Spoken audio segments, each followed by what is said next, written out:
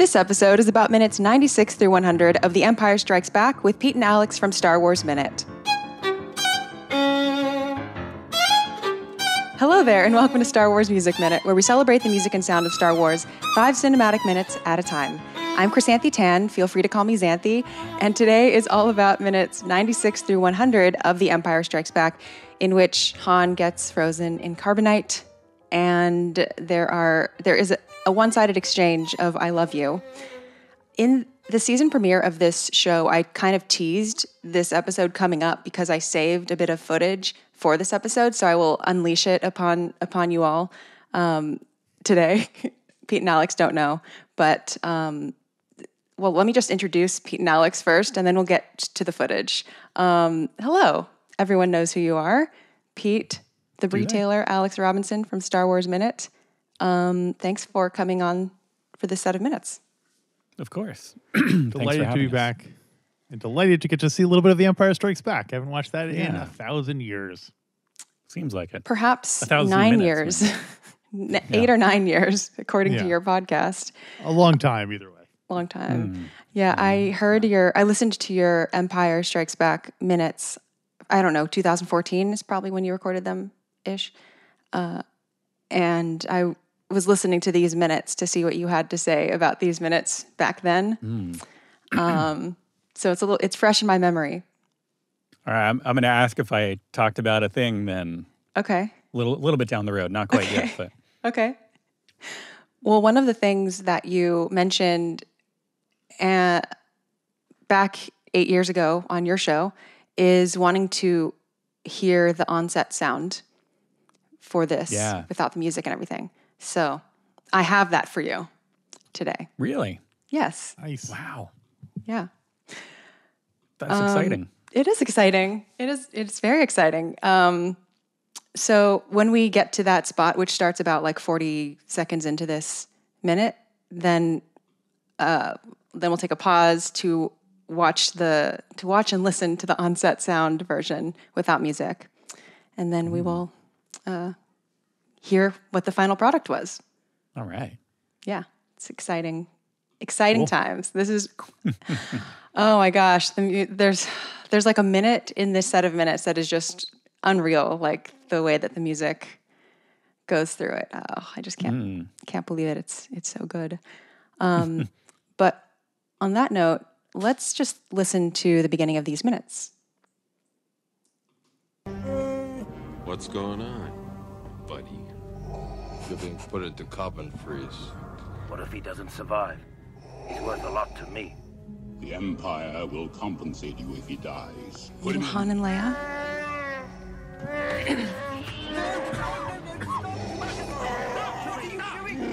Okay. I know what you're going to say. This is obviously not the original because Tamura Morrison's voice is in it. Yes. Mm-hmm. That led me down a little rabbit hole. It did. A very small one. More like a mole hole. I don't know. Are moles bigger? What's a littler thing than a rabbit hole? A mole is smaller than a rabbit. An ant. I think so, right? Yeah, a little bit of an ant hole. There you go. Yeah. Well, ant holes can be expansive, but I was like, well, I know it's Jason Wingreen is the original voice. I was like, but the original voice, Holiday Special, was he the voice for that too? And there's no consensus on who was the voice of Boba Fett in the Holiday Special. It's down to 2. What do you mean? There's no credits? There's no, no one wanted to be associated with that project. Yeah, exactly. Alan Smithy did all the yeah. It was based on the records and things people have said. It's either Don Franks or Gabriel Dell, the original voice of Boba Fett. And Gabriel Dell, I think, was one of the original Bowery Boys, like old-timey Hollywood kind of guy. Who? I don't know what a Bowery Boy is. What is that like? It was a comedy team from the 1940s. A bunch of like teenagers who are all like, "Yeah, come here, go," like picture like a bunch of New York tough guys, but like teenagers, kind of like the Little Rascals if they were like 5 to 10 years older and with like a stereotypical New York. And do they all play baseball kind of and stuff? Attitude. They got up to hijinks. Okay. They're like street kids, so they would do Okay. urban games or whatever. Oh, okay. Did you ever see West Side Story? It's like that, West Side Story. Okay. Like the Sharks and the Jets. Kinda, yeah, but goofier, not so much threatening the way the Sharks and the Jets are. But anyway, yes. So picture So that he was the with voice of Fett. Boba Fett. Possibly. With a really Yeah. thick New York accent, or Yeah. Hey, What if he doesn't survive? With a lot to me. But no, there's a holiday special we're talking, so it would have been, Boba Fett has to be has the most actors play him throughout the saga, right? could be. I don't know. Because even in this movie, there's multiple people playing him. Right. Because of the physically voice? and the voice. Yeah. Right. Well, it also the same actor plays the Imperial who we see Right. later. So anyway, Jeremy Bulloch.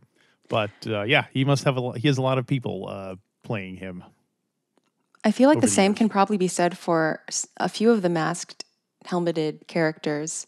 Even like on Mandalorian, aren't there like a bunch That's of true, there's, people like- that do Yeah. the Mandalorian body? I'm also Yeah. going to interject with Jabba, because Jabba, you got like 4 or 5 people when he's on, just one, for on screen. Right. You got a couple of people there's only inside there. You one. got one voice, and then you got, Yeah. the original guy. You got people playing him in subsequent projects. There's a lot of characters change hands in this saga. Only Wedge has more people playing him than That's fake. I don't believe that. Anyway, the Imperial March is continuing as we start this set of minutes. And Han's line, "What's going on, buddy?" We were talking just before I hit record about whether buddy comes up before this point. And Pete has some information on that. Yeah, this is textually, this is our third buddy. Because we got one buddy in Star Wars, which was, "Come on, buddy, we're not out of this yet," where Han says to Luke, like, we got to go get in the turrets, stop crying about your karate teacher. And then in this one, in the beginning, Echo 3 to Echo 7, "Han, old buddy, do you read me?" When they're on Hoth, Luke returns the buddy. He was like, "Oh, Han is my buddy. I'm going to call him buddy. He's my old buddy."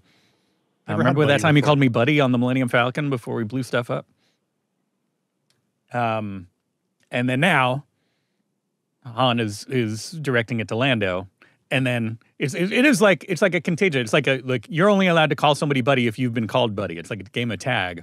Oh, so Started now Lando Han- can call someone buddy. Now Lando can call somebody buddy, and he will in Return of the Jedi. He will actually use it twice. So I don't to know. whom? To whom? I believe it's to Han both times. Okay. Is Han always either the giver or the receiver of buddies?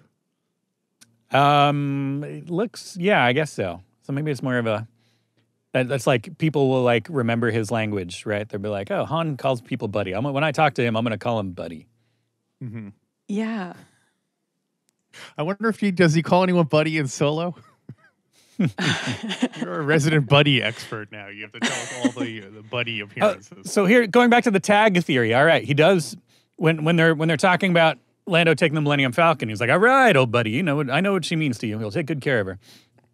But then, when the next time he says it, it's kind of to himself because he's worried about when they're trying to get the shield down. He's like, "Come on, Han, old buddy, don't let me down." So he's saying like, "Han, remember, you're the buddy. I've tagged you. You're buddy right now. So don't let me down, buddy." I think there's like an art to saying buddy casually enough that it doesn't stick out too much. Yeah. Yeah. Like it's like wrapped up and it's wrapped into the sentence, what you just said. This one sticks out because it's like, "What's going on, buddy?" And it's like obviously totally. sarcastic. The music drops away and everything is perfect. It's like it's punctuated. It's awesome. Yeah. And then Boba, "What if he doesn't survive? He's worth a lot to me." Vader, "The Empire will compensate you if he dies." Put him in. You were talking on your podcast about, I don't know, it's kind of not nice, but I don't know. Vader's being kind of above the board here. Like, instead of saying, "Why do you care about," Yeah. You're lucky you're this. not enthroned in Carbon Freeze. yeah.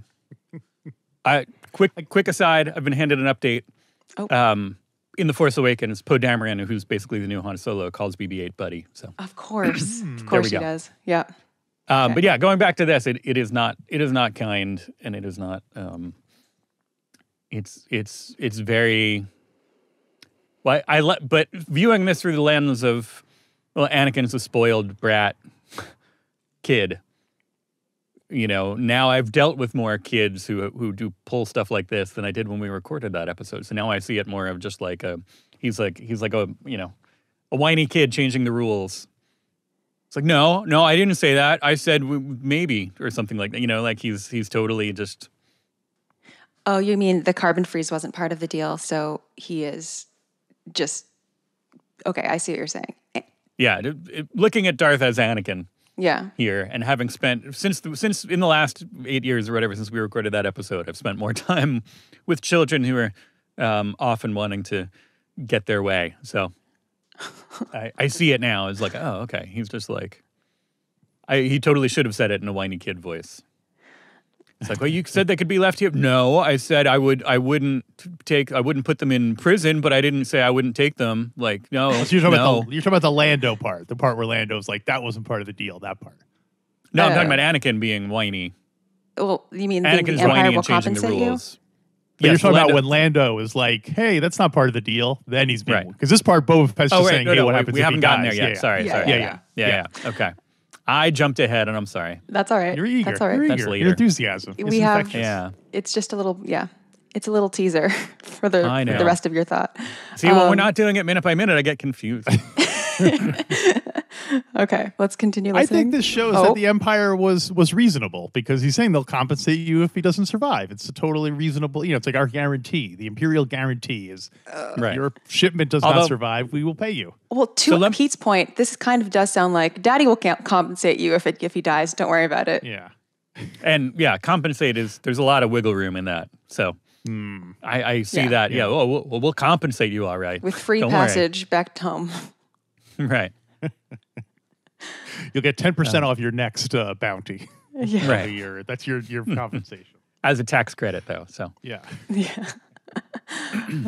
Okay. I'm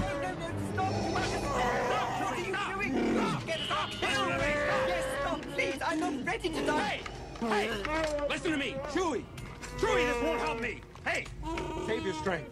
There'll be another time. The princess. You have to take care of her. This part feels like, it serves the purpose of Han. It turns Han into a hero a little bit more. Mm-hmm. I feel. Mm-hmm. He's being chivalrous. Chivalrous. And Chewie and Threepio, I think, add to the scene in so many ways. Both of them. They're kind of being his like almost like his angel and his devil, or like his inside out, like the emotional character, or Herman's head. They're like the characters. C-3PO is like the super ego, and Chewbacca is like the id, where Chewbacca just wants to go and wreck everything, and 3PO is like, no, like calm down. This is fine. We can make this work.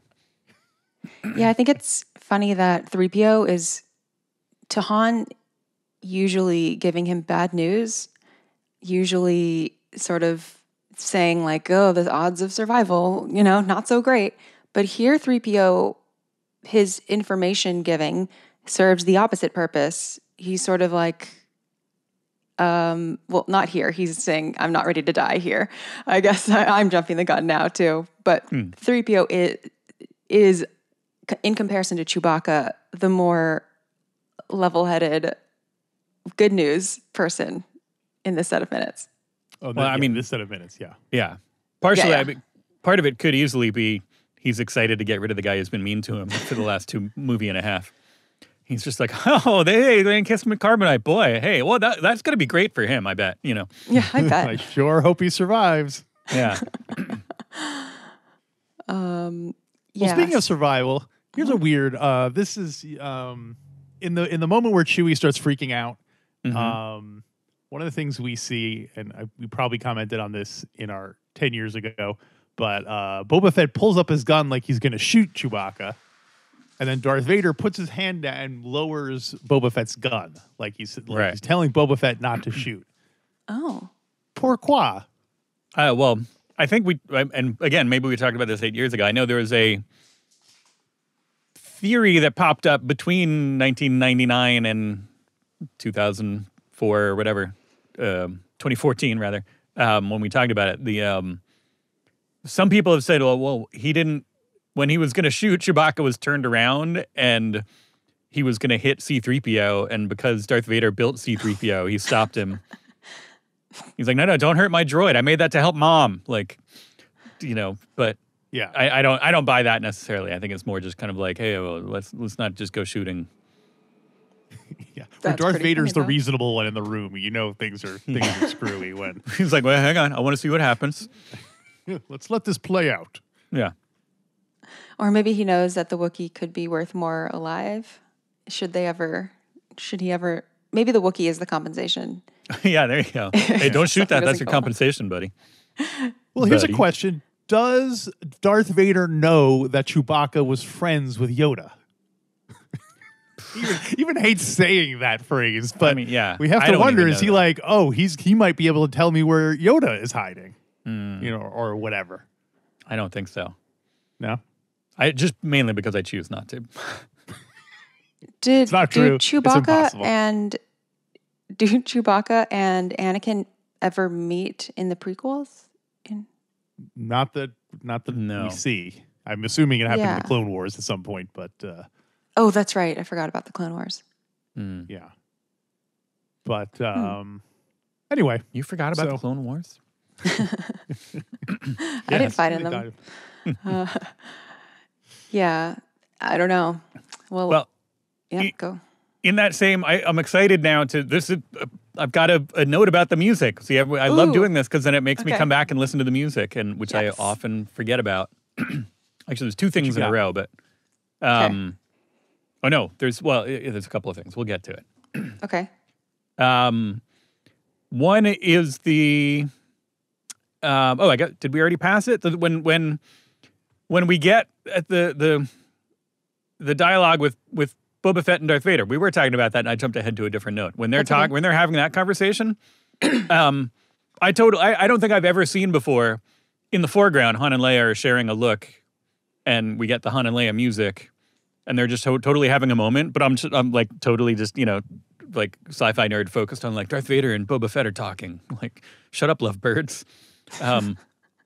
I don't think I've ever noticed that they're in the foreground in that shot until just now focusing on it for this. I'm like, oh, hey, why is the Han and Leia music playing? Oh, look, they're on screen, Are you talking about this super brief part, right?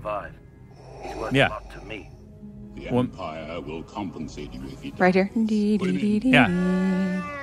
Yeah, and they're kind of framing, or maybe it's also just, spent most of my life watching, I don't know. I think I didn't watch this in Pan and Scan that much. Pan and Scan? The pre-letterbox, where they would just, the TV version essentially, where they cut the frame down into a TV size ratio. How do you spell like a Pan 4x3 and box? Is it just like Pan? Pan, scan, yeah. Ampersand, scan. Pan, so ampersand, scan. A letterbox frame is a lot wider. A standard, the ratio that all of our TVs and stuff like that are a lot closer to the ratio that it was filmed in. But TVs used to be like a 4x3 box, and they would have to just decide because instead of making it letterbox, they would just decide what was going to be on screen, and not the original filmmakers. Yeah, so it would be some beleaguered editor doing his best to just be like, all right, who's talking? I'll move it to that. And so for years, nobody saw them, I guess, on the edges of the screen. Oh. Because if the people talking are in the middle, you're not seeing the edges. But my tape that I had, I think, was basically like stretched and had everybody on screen. So basically from 87 to 97, for about 10 years, I think people saw this without. That's fascinating. I also for the first time noticed that they were in the shot there, and maybe it's a special edition change. We were always watching the old versions. Could be. It's like I also like that. Rocks. I also like that you see them as Boba Fett is saying, "Oh, he's worth a lot to me." So it's like, as Leia's looking at Han, He's saying, worth a lot he's to worth me. a lot to me, Boba Fett is saying the same thing. So it's like the dialogue He's is, saying, love triangle. Boba Fett's also in love with Han Solo. I would be surprised. Maybe it will be in the next Boba Fett series. We'll see. All right. Yeah, Leia would be around then, so. There you go. The Book of Love of Boba Fett. I never wrote that. Guess we'll never know. Yeah. But then also, music. When he's saying the princess, you'll have to take care of her, he's calming Chewie down. We get the Imperial March is behind that, but it kind of like loops, almost like they didn't have enough. So it's like dun, dun, dun, dun, dun, dun, dun, dun, dun, dun, dun, dun, like slowed down, like it. You think you know where it's going, and then it kind of goes back for a second. And well, we needed a couple more seconds of Imperial March, so it's almost like it was, recut to add more over the dialogue. That's a good observation. Record skipped. Almost like a record skip, yeah, but a very careful and somebody's job to make that. I don't know if that was composed that way or if that's an editing thing where the music editor was like, all right, I can add another, stretch it out. There's some kind of ape shouting on a screen, so I can kind of blend it behind that. Assuming that the music editor has no idea what the Star Wars movies are all about. Just put Never anything. seen a second of them before. Yeah. Well, let's listen to that again.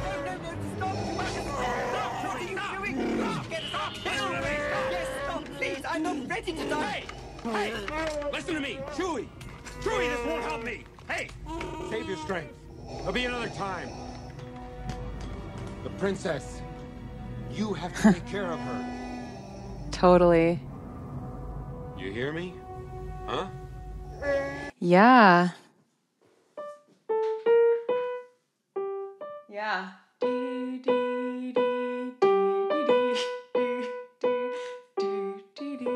Yeah. Yeah. Oh, I actually don't know what to make of that. It sounds like it could go either way. It could be intentional. Like I could see how that could be a compositional choice. Mm-hmm. I could also see how it could be a compositional choice based on the time needing to fill.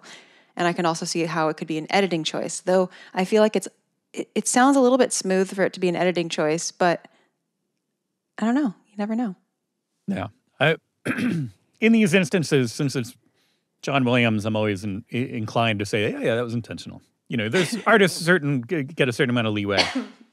If this were a different style movie with a different composer, I might be like, There are a few cuts in this movie that are really sharp, where it's obvious that it's an editing thing. Yeah. Where the music kind of gets cut off slightly. But this one's buried well, if it's that. Speaking of buried, I also note in that same sequence, comparing at least the original version that I was watching, which is the rip of the DVDs that came out when the special editions, that box set came out. So it's the kind of the highest level canonical original edition version. Mm-hmm. Listening to that versus listening to the special edition, there's when Chewie knocks the stormtrooper off the platform, in the special edition, there's a Wilhelm scream that's very muted. It's just kind of, barely audible, but it's much more prominent in the mix in the original edition. And I don't know. Oh. Again, all the mixes, there's more different audio mixes than there are visual mixes, which are a whole different, going back to rabbit holes. This is like a... Oh, it is a massive rabbit hole. Yeah. I have attempted to go down it, and it's so much more than I even expected. Yeah. Yeah, I think last time we were talking about this, I was talking about the mono mix of Star Wars, which I went back and watched the other day, which was... I don't think there is that much... There's no one kind of drastically different mix for Empire, but there's a bunch of little iterations that are different from, oh yeah, well this was the 70 millimeter mix, and this was the original home video release mix, and then this is the... Oh, not even more than that. There are different cues are because there's the score mixing, and then there's the overall film mixing, for the soundtrack and the film. So then there are mixes of the music that were made for the film, and there are mixes of the music made for the soundtrack, but there are mixes made by different people, and every time there's been like an attempt to put out a new album, it's like it'll be some mixes from one person, some mixes from another. It's like it's all the tracks are like all over the place, and of course in various states of degradation, and it's a whole. Even throughout this film, I think there's some discrepancies of like who did what mix. Like some mixes are more heavily compressed than others. There's a whole. It's yeah. So is this type of like spotty record keeping? Do you think that this is a part of just being because it was olden times, and like nowadays there would be like in 30 years from now when historians are talking about the rise of Skywalker, are they going to be able to I assume there are better records kept now about when things were done and keeping track of that stuff? Am I do you guys think I'm wrong about this? No, I think you're right about that. Okay. Yeah. I mean, a big reason, and actually I'm going to have someone on later this season who wrote this amazing document called Recording the Star Wars Saga, Chris Malone. And he details like the microphones that were used, how the sessions went, what days they recorded, what they tracked, all the different, and he has like waveforms of like the different mixes. He's a mastering and audio restoration like engineer / expert, and he knew the person who was the original score recordist. So he will. These are all questions that I have for him, but in the little that I have talked to him and read so far, it seems like the technology was a big limitation for one, and that no one really also knew how big Star Wars would be. So it was kind of just like, I don't know, soundtrack, making things specifically for a soundtrack release also wasn't as big of a thing. And yeah, also it takes a lot of money to preserve these things, and the more obsolete CDs and stuff become, or like physical media, it's harder to sort of fund these like mastering projects.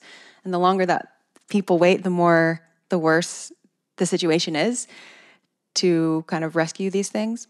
And also there's a discrepancy between how back in the 70s and 80s, something like film music was preserved, kept track of, versus something like pop music, which was preserved, kept track of much, much better, like Beatles and stuff.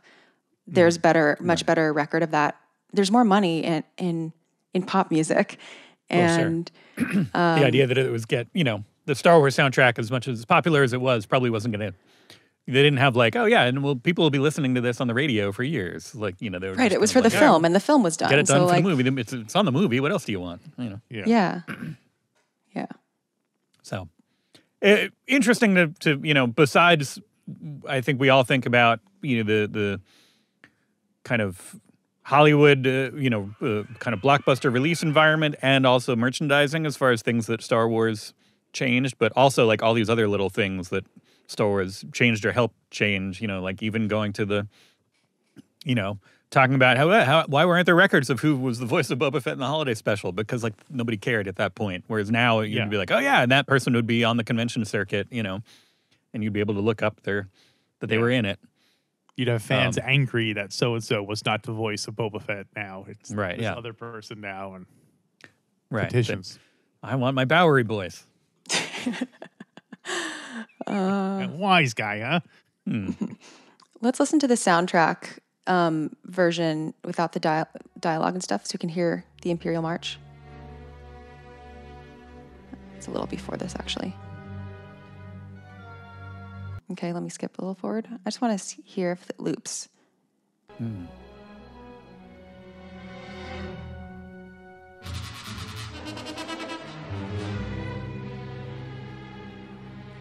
Ominous. Mm-hmm. Chewie's freaking out at that point. Oh, I love that open G string.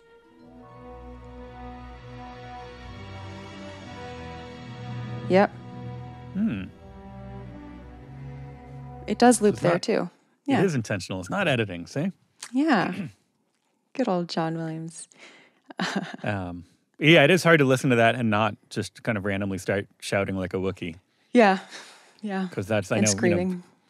I've talked about driving around and, playing it and just shouting out random bits of dialogue, but also like sound effects and stuff when I can approximate them. So it's hard to hear kind of that, anything from the scene without just like doing panicked Wookiee shouts.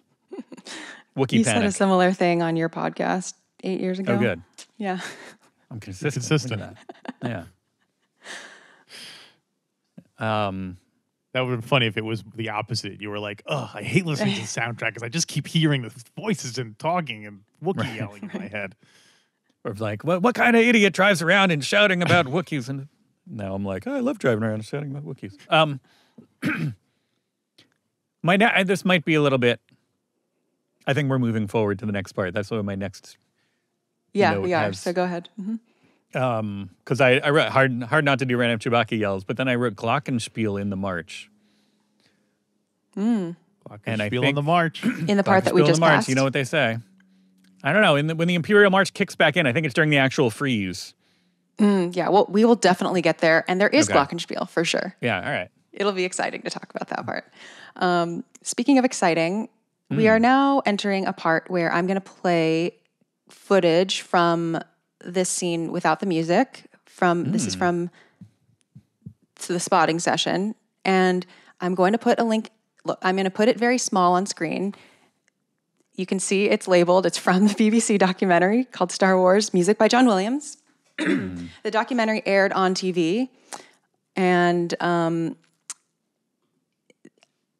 putting Pete and Alex back on the screen. Here we go. It aired on TV and someone has put it on YouTube. I will put a link to where you can find that. Depending on when you listen to this, it may or may not be there, but it exists. So if you know where to find this BBC documentary, then you can see this for yourself. Nice. So that's where I got this from. I'm going to play it. Here it is on its own.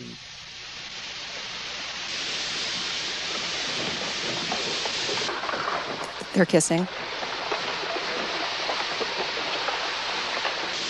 I love you. I know.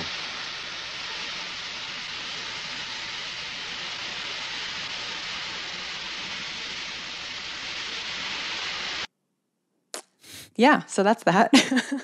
And then cut to John Williams being like, what am I going to do for that? Yeah. And then I also have another bit of footage. Marches? What was that? It's like he's like, should I play the Imperial March 2 times? Should I loop it? Just and then I have footage from the actual. Okay, this is footage from the documentary. This is going to be kind of like It's going to be footage within footage. It's where we can see John Williams' reaction to watching this and what his initial reaction is. So this is, again, from the BBC documentary. And here we go. What's going on, buddy? You're being put into carbon freeze. So John Williams Empire will compensate you for your is sitting on a couch with a bunch of other people, seeing it for the first time. Stop, Chewie! Stop! Stop! Stop! Listen to me! Stop! Oh, please! Oh, hey! Listen to me, Chewie! Chewie, this is marvelous. This is very touching here, I think. I need you to protect her. All that. I love that. Gary Kurtz. Is that? That's where it was. Yeah. That's what I was thinking of the principal. Of what? Instead of saying her. Yeah. Now they're kissing. The kiss. Yeah. Very good. Now the great moment. I love you. I know. What are you going to say? And now he is miming. He's miming a violin. Yeah, and that's what he does. Dabbing. Like, did John Williams just dab? Oh my God. Like, I love you, I know. So he knew after that, you got to get the strings in there. Totally. And that is indeed what he did. What do you think? What's your reaction to that?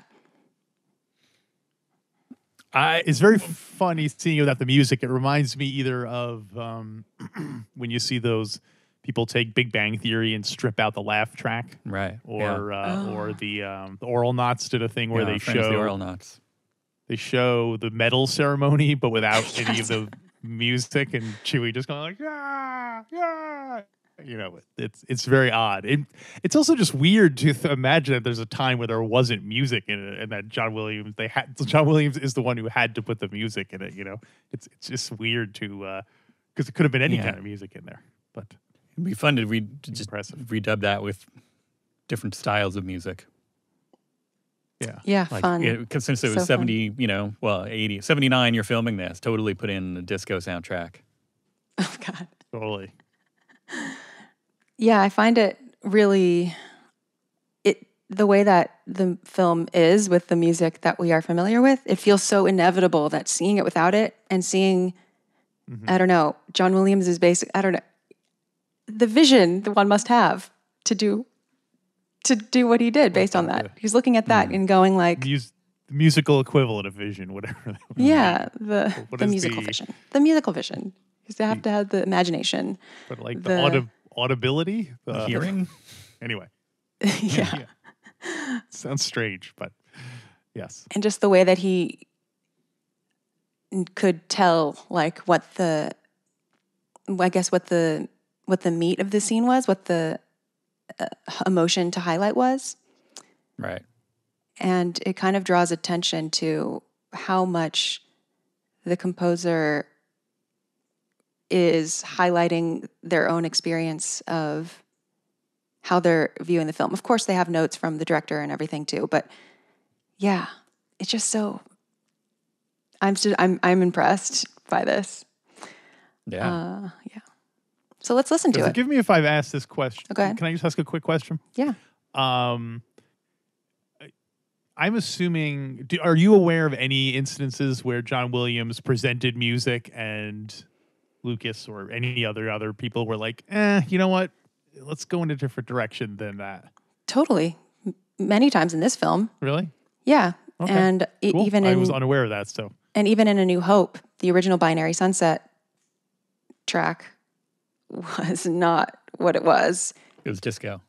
Womp, womp, womp, womp, womp. Yeah, if you have one of the versions of the soundtrack that has Binary Sunset alternate, you can hear what originally John Williams wrote for Luke to be staring out at the French horn. It's not that. It's something much darker.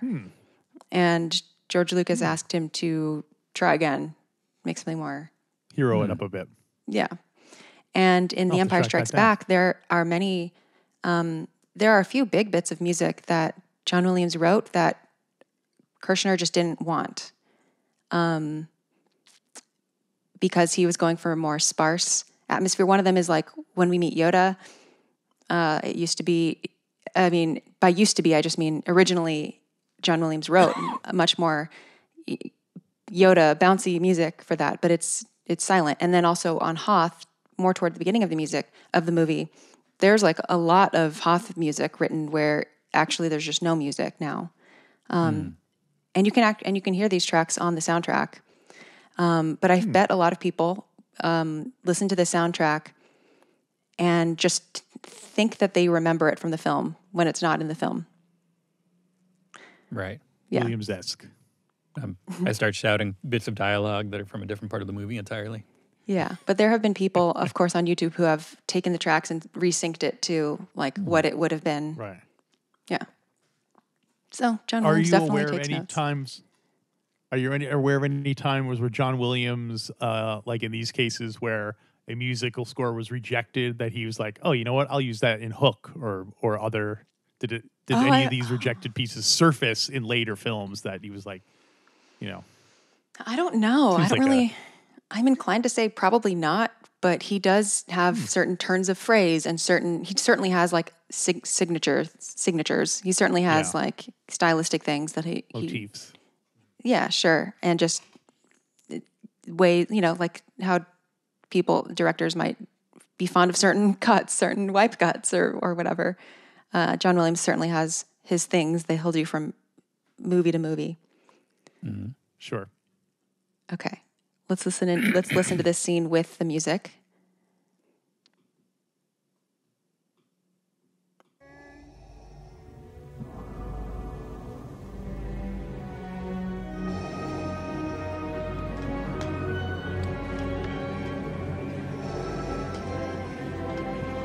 I love you. I know. Strings. Totally.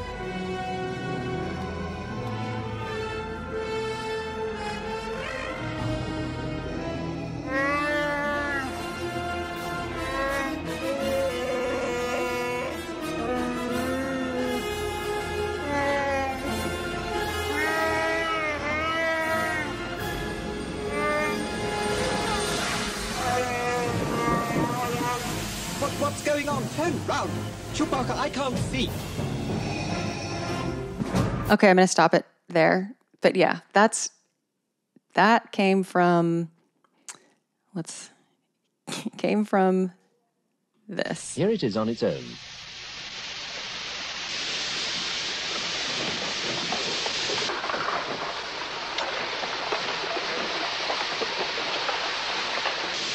I love you. I know. Oh, I mean, that's just wild. Yeah. Classic. Also, I do like the love hearing the differences between the onset sound and then the obviously like, well, we needed that, you know, the ADR. Yeah, ADR, and also just the different, you know, sound from different shots, different, you know, where it's like, oh, well, the hiss is totally different in the wide shot from the, you know, close-up shots where it's just like, well, we need all this steam, so you just got to say it, and we'll loop it later. 'Cause it's like, I love you, you know, like right next to a giant, you know, like steam fog machine going overtime. Yeah, I find it really helpful to understand how the film was put together to watch it like that. It's much more patchwork. Yeah. Totally. Well, that's, you know, again, these films are more so with the first one, but, you know, definitely with the original trilogy, a lot of it comes from editing, so. Mm-hmm. Yeah. Okay, so I want to do a bit of a breakdown of what is happening in the music in this part. So let's switch to the soundtrack only version. So this part will start at 135. Okay, so I'm starting at 135 into Carbon Freeze / Darth Vader's Trap / Departure of Boba Fett. Okay, so it's going to start with Han and Leia's theme.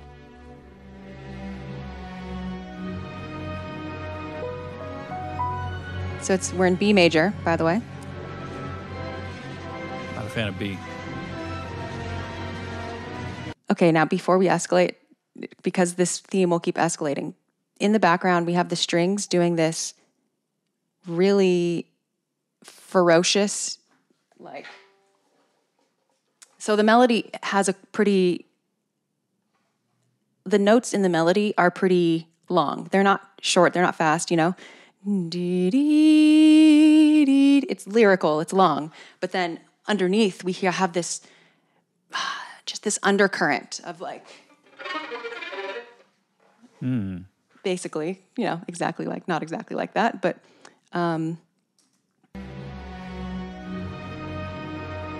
if you listen really carefully, hear the string.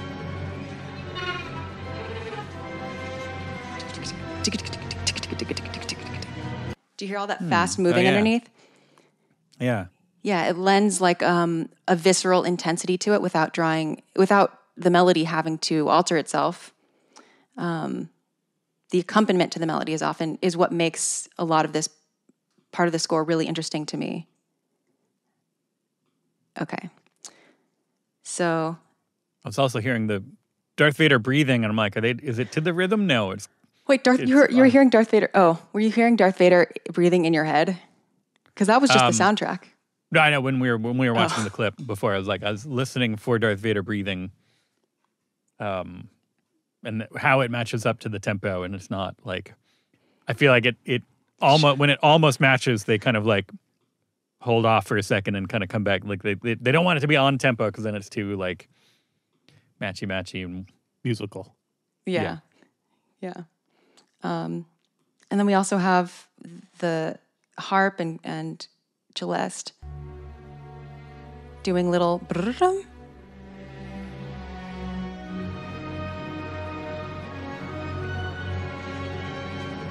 Brrrrum. Now we have the harp going. Okay. Now, obviously, this is the I love you, I know part. We can hear the escalation in the music without anything happening. We have a sudden leap from, let's see. How am I going to play this? Well, we have a sudden leap. So this is what we're doing before. Okay. Too many things on my screen. Let's see. How do I do this?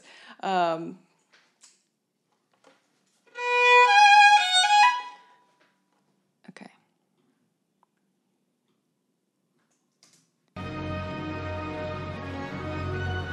That's right. So first it's... And then we're going to jump to... I mean, it's quite obvious when you hear it. And plus, it's aided by a crescendo. So you hear literally like a swell in volume. Yeah. You're like being pushed up to a new level. And not only that, but the strings, which this is the part where John Williams, if you're watching this on YouTube, you could see the footage of John Williams miming a violin, not dabbing, but miming, holding up a violin at that part. And it's when the violin, not just the violins, the strings, they switch from doing this stuff to the melody. So let's hear that transition.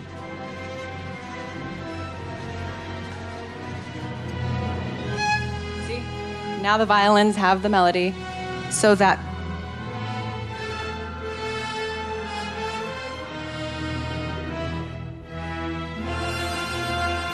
okay. Yes. Yes. Yeah. I love this part. This part is Frank Lehman's.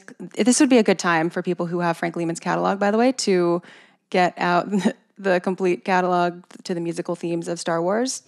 Because if you look at the incidental motifs, a bunch of them are basically covered in this section. A bunch of interesting ones that don't get talked about very much because they don't really show up that much. One of them is this part that we're hearing.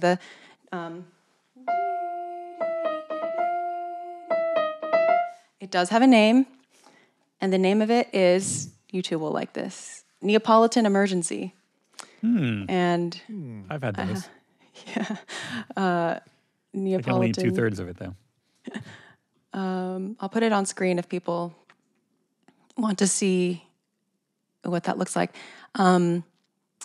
The way he describes it is a common melodic/harmonic gesture in Empire Strikes Back. See also Asteroid Field, Losing a Hand, based on a flat 2 to 5. So a flat 2 is a Neapolitan. Okay. And it you know, it's okay if you don't know what that means, but flat 2 to 5 and oscillation and the oscillation is like the fact that it's going back and forth. Yeah,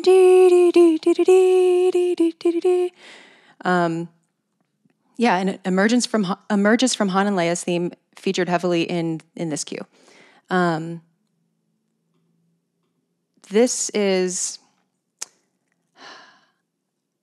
well, before I share my own thoughts about this, when the music switches to this section, what do you make of it?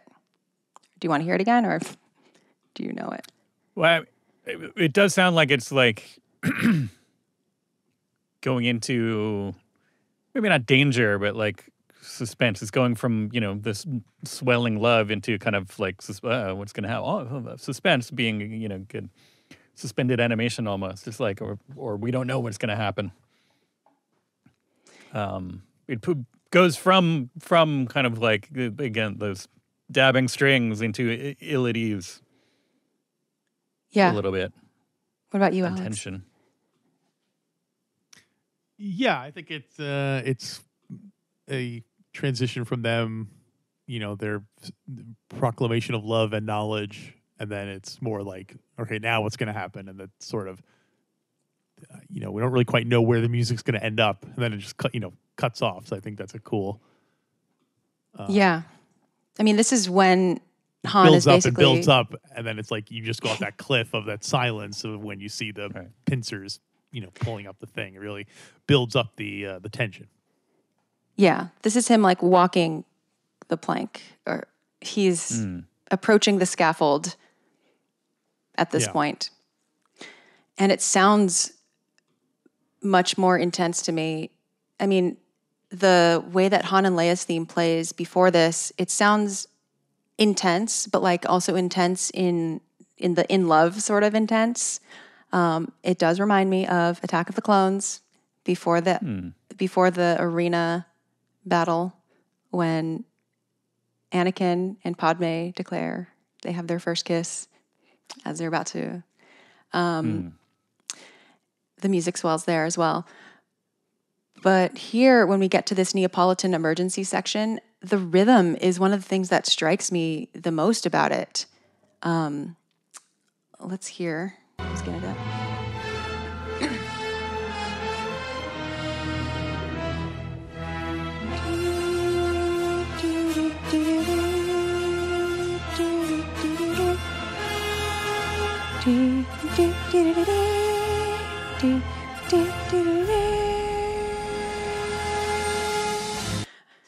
So the top line is pretty strict.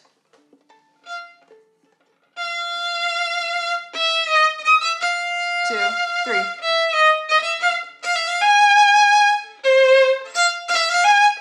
Now we do have some triplets there at the end, but basically that sort of melody, the is echoed in almost all of the instruments, but in different, I guess echoed is the wrong word, reinforced, but in different rhythms. So it kind of, I don't know, the feeling of it is like, I don't know how to describe the feeling of it, but let me tell you what the, and I'll put something on the screen. I'll tell you what the other instruments are playing. I think the most obvious other one is the horns going.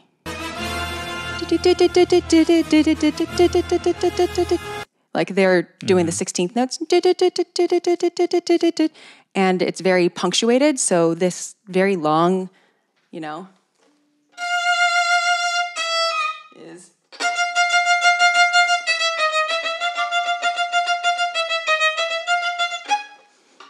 And that totally sounded like Batman. That's funny. On top of that, here I have this little thing that I wrote out. So this top line is, let me duplicate this page so I can write on it without ruining anything. Okay. So this top line is what I just played. And this is the violin, the first violin, second violin, viola, cello. Of course, the first violins are playing up here. And the second violins. And then, so it's reinforced in multiple octaves, but this is just a reduction. And then the bass instruments, bass, bassoon, bass clarinet, they are doing, a bass line, but just reinforcing an E, which clashes against the F. So it's...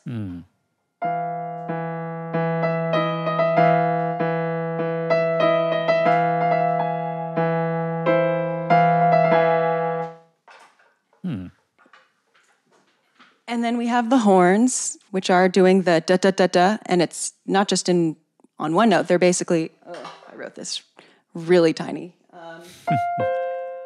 They're going. Yep. Something like that. But the point is it's fast. And it's, for every four of those, every 4 16th notes adds up to 1 quarter note. So in the time that the bass notes play 1 note, the horns are playing 4 notes. So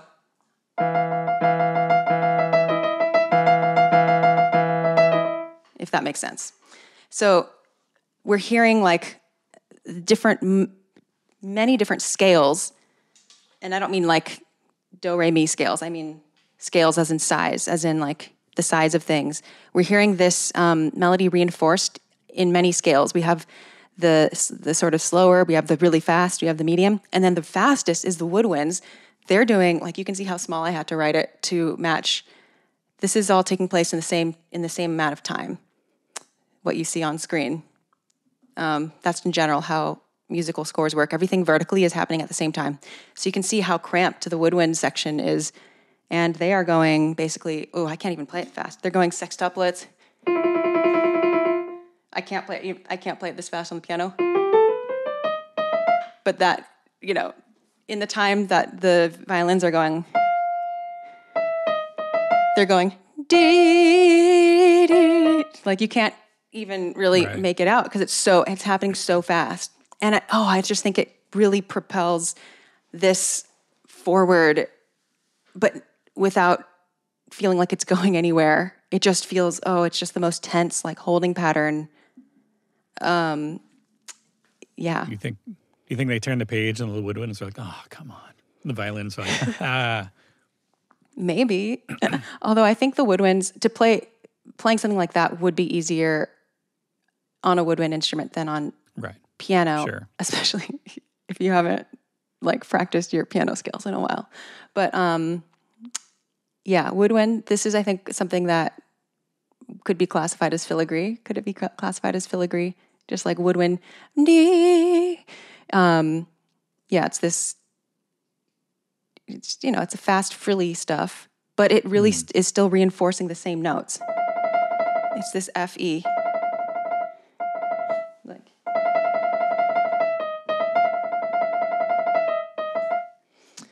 Yeah, and then we have this sort of juxtaposition between things that are in a duple time, like a divisible by 4, rhythms that are divisible by 2, and rhythms that are divisible by 3. And so having like 2 duple things against triple things kind of gives a little bit of a rubbing rhythmic feeling as well.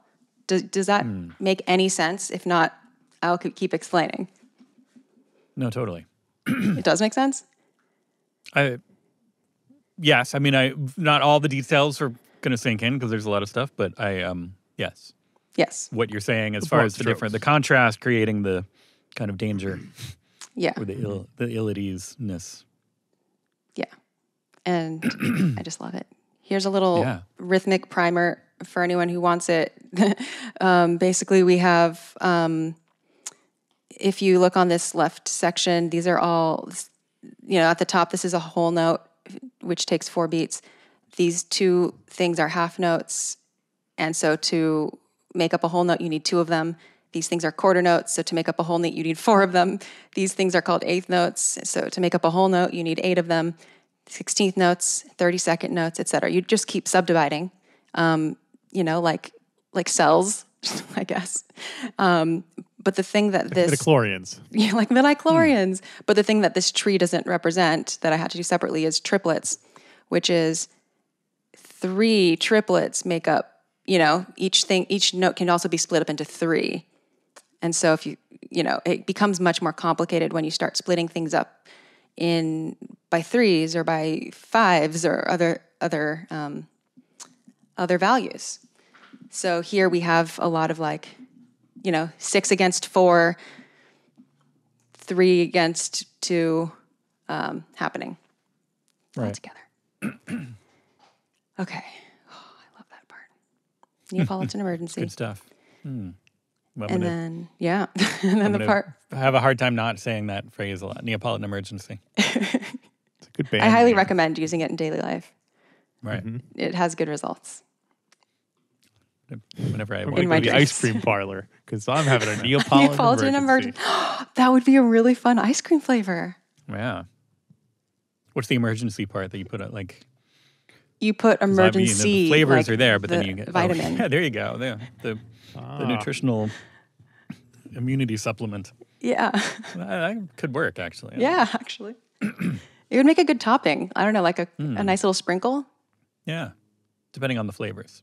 Yeah. You go traditional Neapolitan? I don't know. Or you could replace strawberry with orange. And actually, I might like that better. You don't like that. No. He doesn't like chocolate. Oh, that's right. You could replace chocolate That's with the flavor he'd want to sub out. Yeah. Yeah. Strawberry is doing a lot of the work in that mix for me. So. Oh, not if there are chunks in it. Oh yeah, chunks are no good. All right. So the carbon freeze. Well, okay.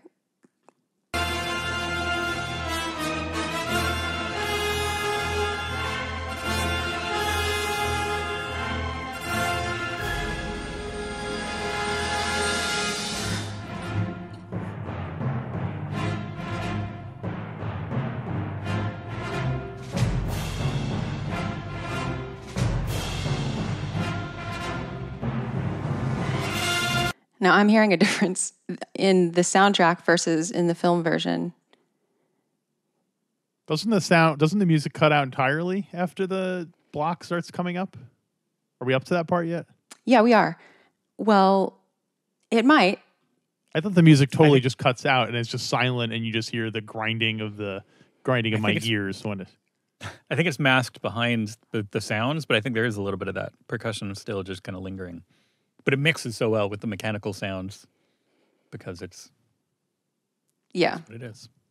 I can't tell if it actually cuts out or if it's just a very soft sustain, but let's listen.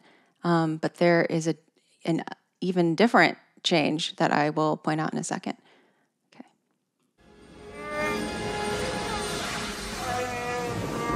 It doesn't really stop. I mean, after it... Okay, keep going. Okay, I'll keep playing.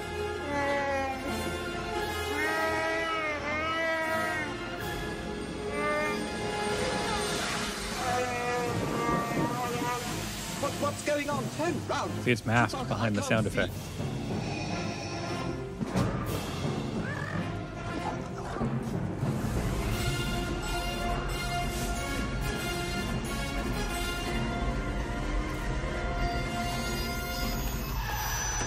Oh, I see what you're saying. I guess we're not That's quite the at part that part. I'm thinking of. Yeah. Yeah. And here, wait. Oh, this is my favorite thing. That. I love that so much. Which part? Like, the high pitched thing? Or the sound? Like like the little, and I can't even do it right. It sounds like I might have said this 8 years ago, but it sounded like one of those little plastic tubes that you twirl around, and I know exactly what you mean. Oh yeah, It does sound like that. But like a digital version of that, or like a bird. It sounds like a. What are those things called? I don't know why. I'm sure I must have played with one at some point. Yeah. How do I find one? I want to find one. What do I look up? Alex, you know what we're talking about? It's like a ribbed plastic tube with like a little bit of a bell on one end usually, and if you twirl them around, they like woo. But then you can try to kind of change your octave or scale or whatever just by adjusting your speed a little bit, and so it's easy to go that little like. Don't they use a variation of those for like soccer games and football games and stuff? Those are like a tube you blow in those. Those are the vuvuzela. Vuvuzela. All right. Vuvuzela. Oh my gosh. Okay, listeners, if you know what we're talking about, please let me know. I kind of want to play with one. Totally. See how my cat reacts to that. But that little digital like woo, woo, woo, woo, like it's so clear in my head. Going back, like that's just like and especially because I can't recreate it with my, I can make the Chewbacca noises all I want, and I can imitate, carbon blocks, clanking and grippers, but I can't make that sound well enough. There's something frustrating about sounds that I can hear in my head but not reproduce myself, where it feels like I just can't express it because I can't do it. So then it's very satisfying to hear it or to hear other people able to do it, which is why I really want that toy now.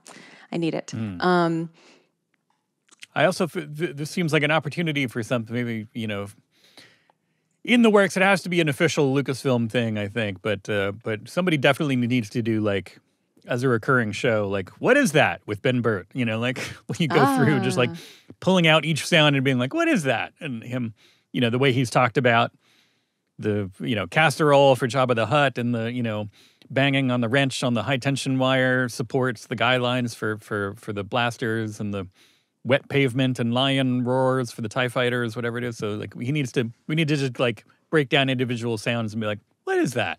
And have him just talk for like a half hour. I do have some information for you. The big cranes that come down with the carbon block, is all the pipes and steam and equipment, there's a little whistling sound that you hear when the carbon block is raised up out of the pit, and that was produced by taking a tiny little piece of flexible water pipe and touching it to a block of dry ice. And when the metal touches the dry ice, it actually boils away the dry ice a little bit, and that produces an escaping gases, which, as they fly through the little pipe, made it into a little musical instrument. It was really just an accident, says Ben Burt. Oh, so do we think that's the thing that we were just talking about, or is that the... I think so. Oh, I got to try that. Because I put dry ice in the sink, in the metal sink, and you get definitely a squealing noise, but I don't... Yeah. I want to Dry ice is used... Pipe. Dry ice is a big Ben Burt trick. Definitely used for lightsaber clashes. A lot of effects he's done by placing metal against dry ice to get squeaks and for sharp musical sounds. But you could also put a coin on dry ice and you get a ringing, buzzing that make a good element for laser guns, and electrical can be used for electrical sparking, etc. Dry ice I played with a lot as a child. I was really into dry ice. And my dad would bring home dry ice sometimes if he had some. My dad's a doctor, and so vaccines, I think, would be packed in dry ice. So if he was getting like a shipment of vaccines, he would bring the dry ice home, and we'd go and we'd go outside and do all our fun stuff to it. It's very fun, very fun. So yeah, these sounds are very, I don't know, they're familiar in a Star Wars way and in a playing a lot with dry ice way. But that little musical instrument, I wonder if it works even without putting dry ice and producing escaping gases. I wonder if just spinning it around like a whip is something about like the air flowing through it does that too. Yeah. I don't know. It's a little too easy. I feel like there has to be a chemical transaction going, chemical process going on to really get that sound. Sound waves are just displaced air. They're just air being it's all compressed chemical. and Yeah. So yeah.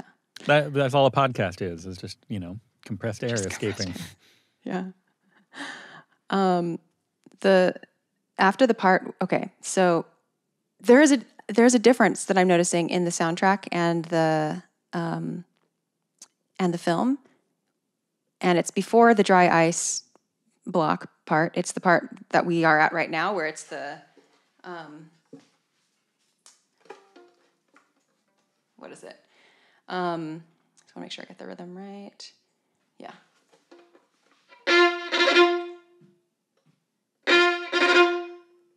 You know the part. Do you know the part? Do you know the part? It's this part. Yeah. Yeah. As it's like leading up to the... Yeah. The freezing is going on, but we haven't seen the block yet. Yeah.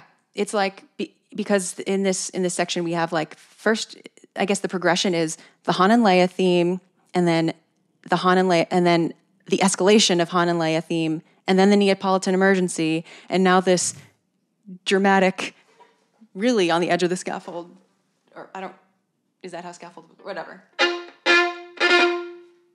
And you can hear the timpani, boom, boom, boom, boom. And then it's going to go to another thing in a second, where then it kind of goes into the...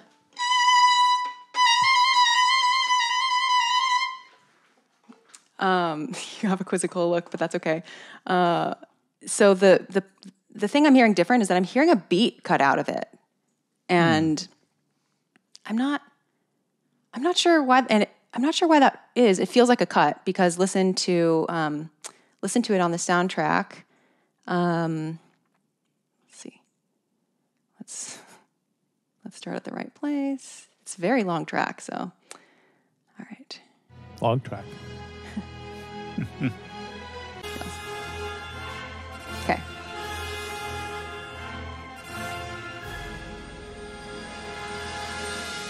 One, 2, 3, 4.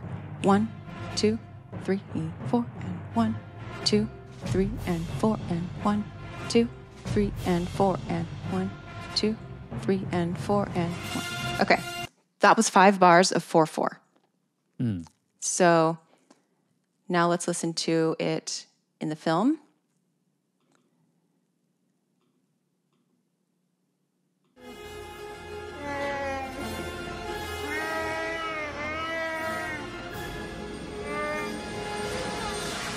One, two, 1, 2, 3, 1, 2, 3, 4, 1, 2, 4, 1, 2.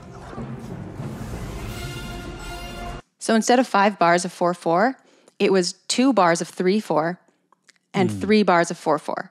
So they cut those first 2 bars, they cut a beat out of each bar. So it was on the soundtrack, it's 1 and da da da da da da da da da da, and then in the film it's da da da da, and then back da da da da.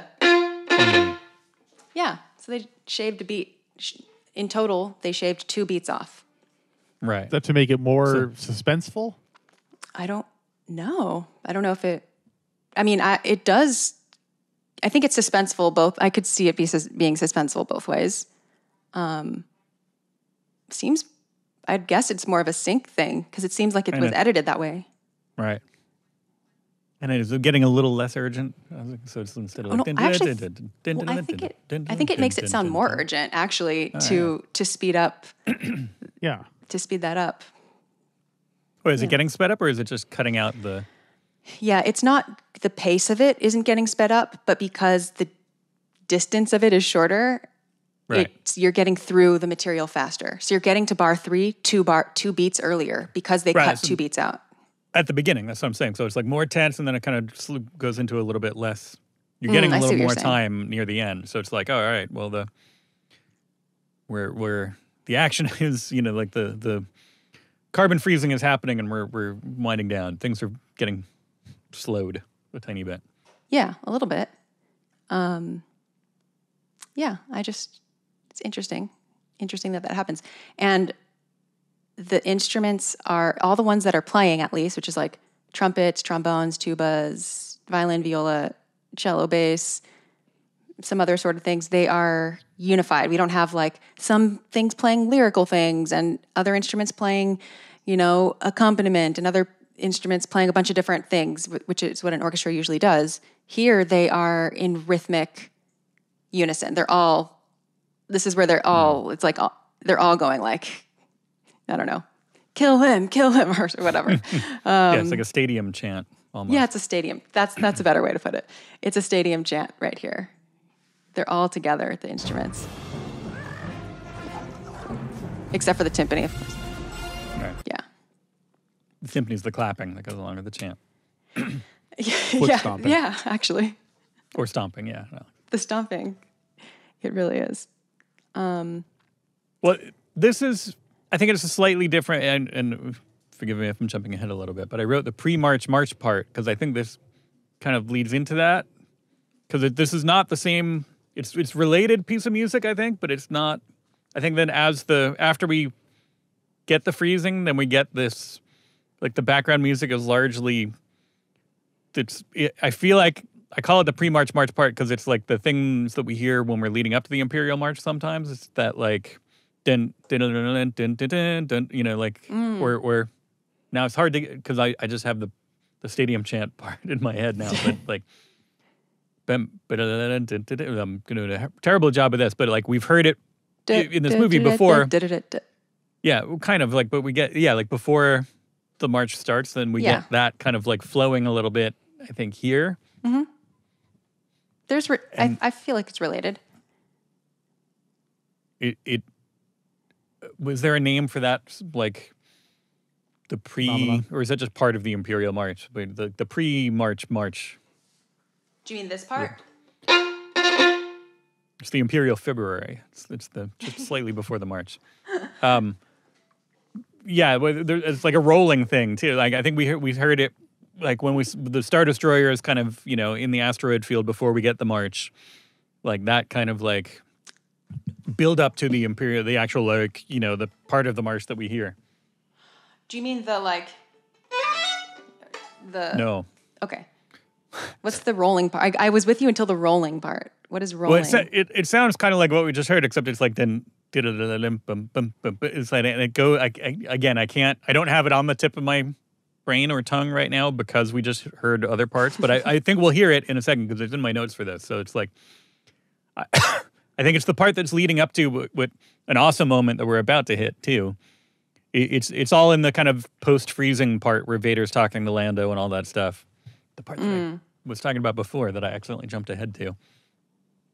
Yeah, well, I don't think this specifically has a name, but in my notes I wrote, very dramatic dotted and triplet rhythm, fortissimo with timpani intersperse, evokes Imperial March. That was on the tip of my tongue. What? Imperial. That one. That whole name. Yeah. We're basically just rephrasing what Pete said. Yeah. You know, when I say Imperial February, that's what I mean. Yeah.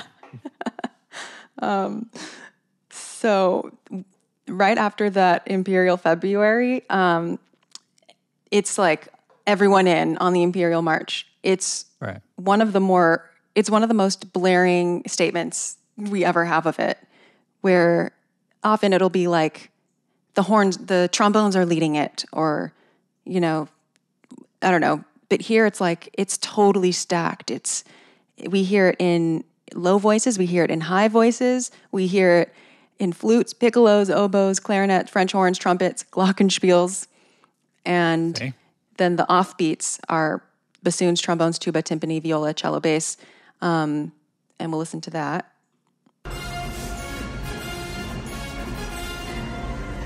And this is what I mean, where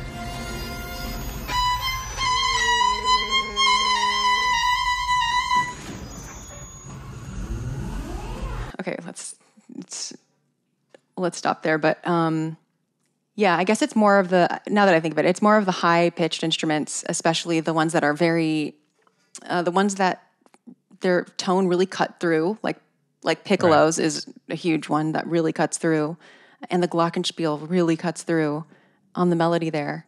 I think because all the chaos of the sounds are all kind of it's all more mechanical, lower kind of register stuff, so we need those cutters of the high-pitched things. That's Alex? I have a question, just generally an orchestra question in general. Glockenspiel, is that their only instrument, or is it one of those things where they play a various percussion things? Usually it would be various percussion. Like in the percussion section, the battery or the kitchen sink section, the percussion is sometimes called, there will be a dedicated person for timpani, and there's dedicated people for piano, celeste, harp. But then there are other people that kind of run around and cover all of the percussion. So snare, cymbal, glockenspiel when it comes up. Yeah. Okay. And all right, thank you. Yeah, you're welcome. No more questions, Your Honor. Because percussion is like, it's kind of spotty sometimes, where sometimes it's not really used very much, and sometimes it's, really snare, sometimes it's really something else. You'd be really bored if your only job was to play triangle the entire time. Yeah. So...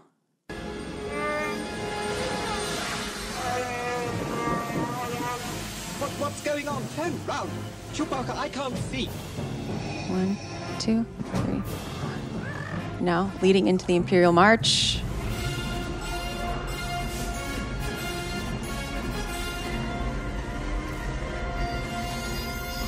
And the way that it ends with the high-pitched instruments with flutes, piccolo, oboe, violins, doing this, that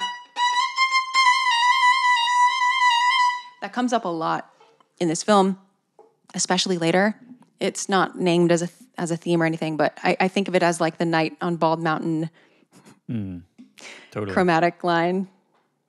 Do you know what I'm talking about? Like, yeah, night on Bald Mountain. It's kind of like the storm part where it's going to be. Yeah, let's see. I do have a clip from, in case anyone is Not familiar. Or Alex, Night on Disco Mountain.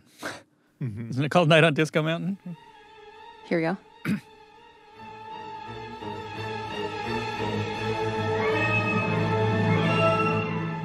But it's those strings. Totally. Similar thing. Very similar thing here. What was that? One of those pieces that strictly from Saturday morning cartoons. Oh, and Fantasia, that one. Yeah, Fantasia's where I know it from. Yeah, it's a really scary. You can see it on Saturday. That's Saturday you could see it on Saturday. Only on Saturdays. Do you have a audio version that is just the music taken? I mean, is everything except the music? Anyway, the reason I ask is because there's a lot of sound effects also in this sequence, and I feel like they can almost become like hear it as part of the music, like all that kind of like. It sounds like even like there's almost like thunder in it or something. Yeah. Is that? I do not have an isolated recording of just the sound effects. I wish I did though. Yeah. But I agree. You have the one is just the music. Yeah, we can listen to that. That is easier to. Yeah. Much more. I'm curious as to what is sound effects and what parts are music. You know what I mean? Yeah. Okay. Anyway. Here we go.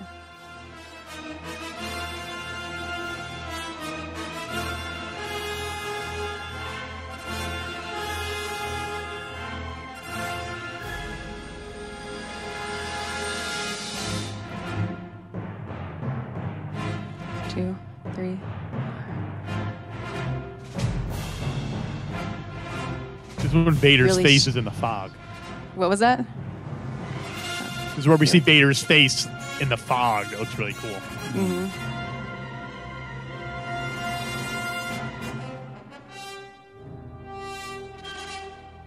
What happened there?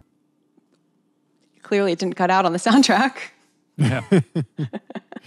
Also, notice the absence of orchestral Ugnaughts. I thought that was right.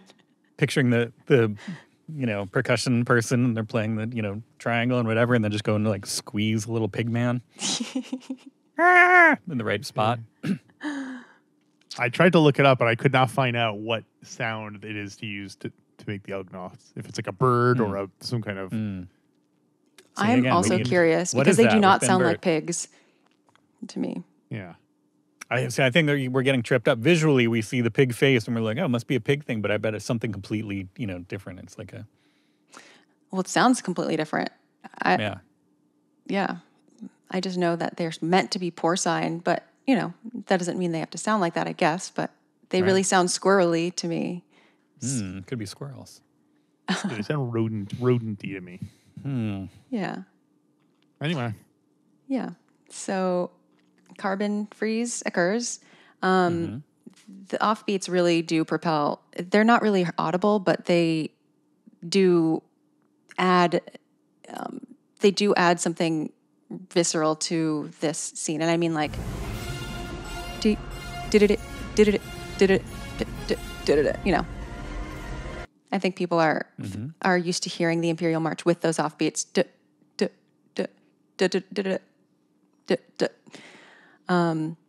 Okay, so now we have this sound.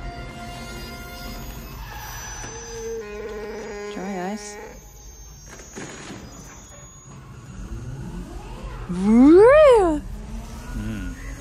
Love that sound. No, there's that.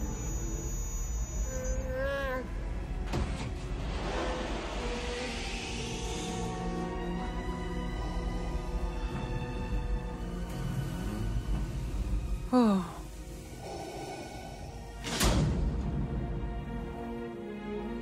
Han and Leia, more subdued and slow.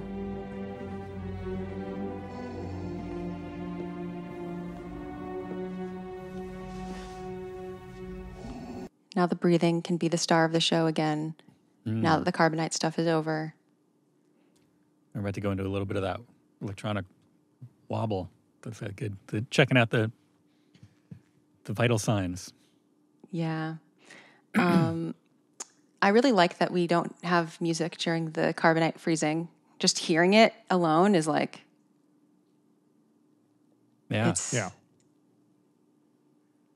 it places you right in the moment, without the music to smooth anything over or make it. Yeah. And then when the Han and Leia theme comes in, of course, slower and. Oh, they've encased him in carbonite.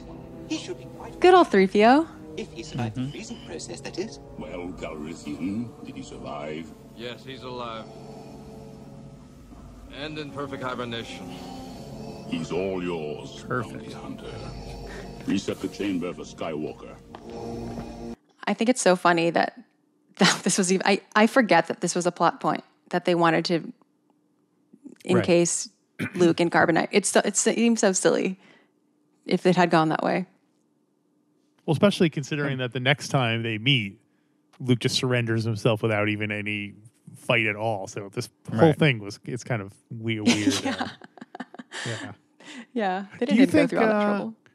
How would Star Wars have been different if Darth Vader was like, you know what, that carbon freeze is a stupid idea. Just take Han Solo and go. Like, without Han Solo being frozen, would things have played out differently when he got to? Would he just be Jabba's prisoner? Would he kill him? Who knows? Anyway, it's or if he did kill him, like what if he didn't survive the freezing process? Yeah, I'm like, oh, all right, dead. All right, new plan, Plan B. Get out on the gantry. Yeah. Let's make it a little bit less cold. Here's let's see, 40 credits. Is that what were you expecting from Vader's wallet? Vader's wallet. Yeah. He gives a picture of Padme in the wallet. Oh, yeah. And a little like a pod racing schedule. Oops. Yeah. Pod racing schedule. Yeah. when his favorite racers are playing next, and yeah, a little punch card of how many sandwiches he has at the Imperial cafeteria. 2 more and I get a free salad. But he just had dinner. So the section that we're entering now is sort of like the funeral section. I think this is where we're gonna. I think when Death of a Jedi, the Qui-Gon's noble end. I think the thing that the last line that Vader had there leads into what I was terming the Imperial February. I think so, but we'll hear it when we get into it because I think it's like a little like. Oh, okay. Okay. I know. We'll see. I'm excited to hear this Imperial February. Oh, I'm building it up too much. All yours, Bounty Hunter. Reset the chamber for Skywalker. Skywalker just landed, Lord. Good. A little bit. See to it that he finds his way in here. Because that's also the that.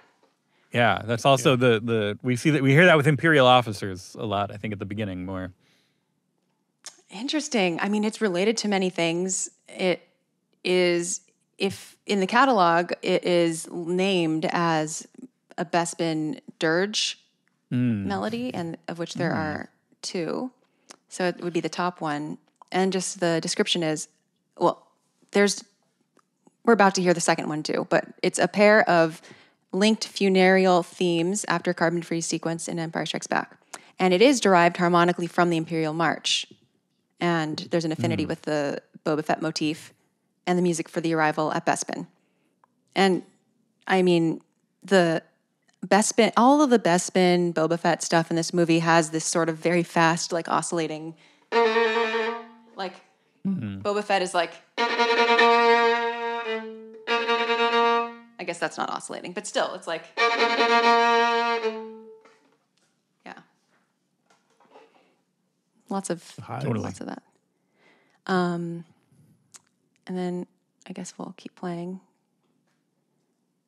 Calrissian, take the princess and the Wookiee to my ship. You said they'd be left in the city under my supervision. I am altering the deal. And you can hear the Imperial March in the background. Right. See it kind of plays into it.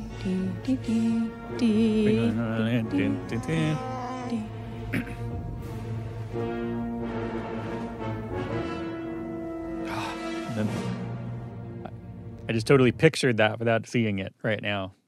I know exactly that music cue. It's one of the best. It is. Two awesome Lobot minutes. There's one later, but this one Lobot is so present. I've mentioned this on a couple other episodes, but I think I forgot how much Lobot actually is in frame. Like in my memory, it's like maybe we saw him a couple times, but now I'm realizing it's way more than a couple. You might have been watching the pan and scan when he was cut off. You know, on the term. A thing that Alex and I were just working on a project and discovered that John Hollis got the script, he had lines until basically he showed up on set and they were like, hey, you know what? I think we're gonna not have you talk. So like he totally his big monologue was cut.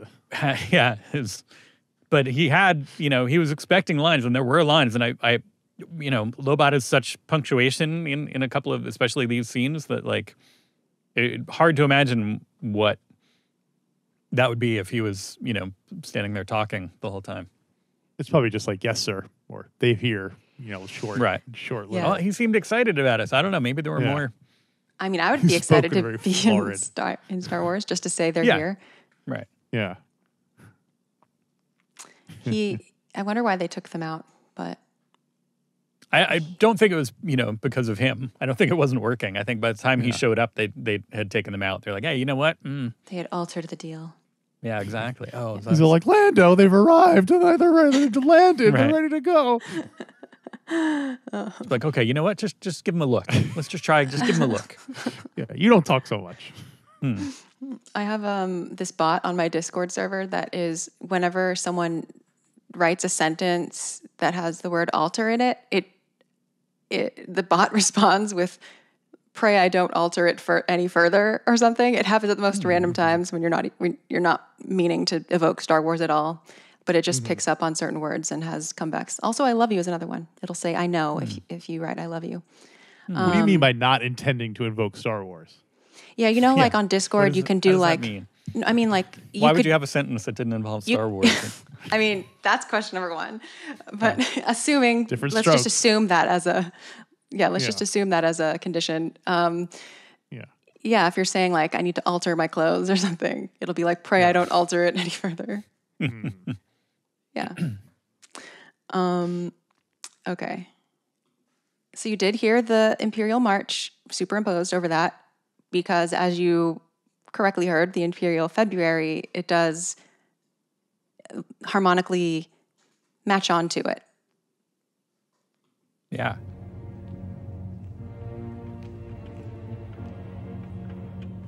And now what I hear there is the Batman's theme.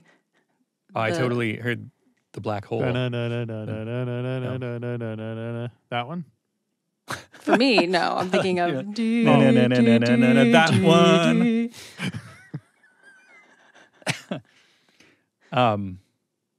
Have you seen the Batman? The Batman? No. I haven't seen him. Yeah, the last Batman I saw was... Oh, no, I did see that I did see The Dark Knight, but before that, the last one was Batman Returns. Okay. Not counting Lego Batman, which is the best Batman, but... The theme for the Batman goes... What key are we in?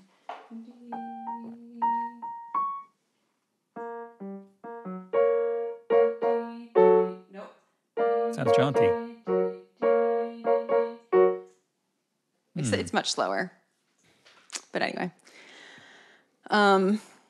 That it's just on loop the whole movie, basically, in my opinion. Yeah, I caught a little bit of the Black Hole, John Barry's Black Hole score. Just a hint of it. Granted, I'm always looking for Black Hole references. That to pop up in my life, yeah, but that kind of sweeping of the not the kind of, there's two different kind of main themes in that, and there's one that was more like kind of the Black Hole, like it's kind of nautical almost, like, but it has a little bit of like this rolling part before it. That just that little bit made me think of. But granted, lots of things make me think of the black hole, so it might be unfounded, but it's always on the perimeter. Mm-hmm. Okay.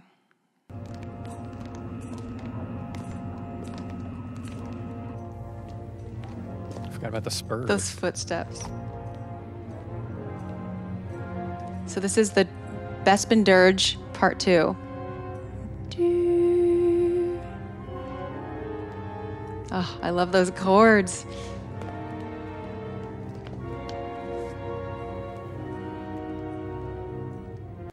Okay, those are some really great chords. Let's investigate them a little bit. So the Bespin Dirge, the first part was the and then this part is, I mean, it really is like a funeral march with some really great tensions. So what?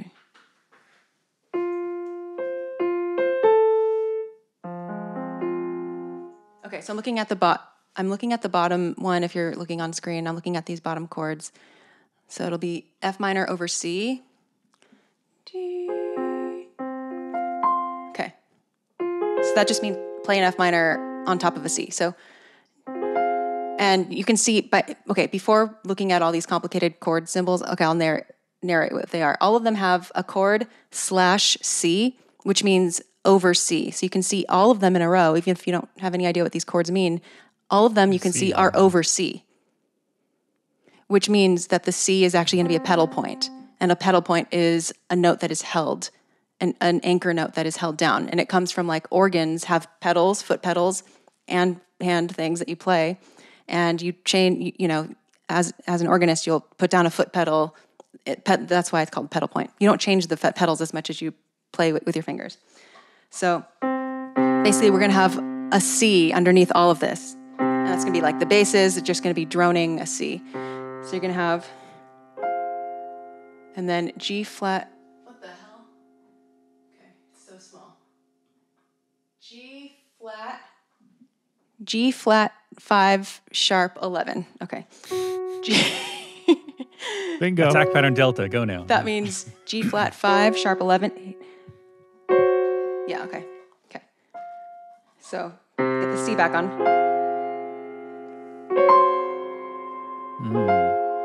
And then we're going to have an E flat diminished.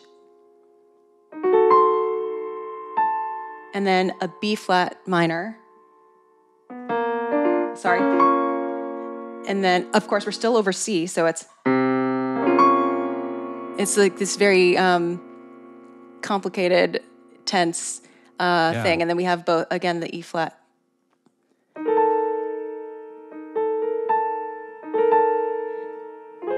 And then, sorry, this is kind of a failure. No, I can't read this. It's too small. Oh. I have something. Yeah, I think this is actually, there's a typo in, I have to tell Frank, there's a typo. The last chord should be E flat minor, not E flat major, but it's whatever. You can hear all these tensions, basically, is what I'm saying. And it's all over this pedal point of a C. So let's hear what that sounds like in context.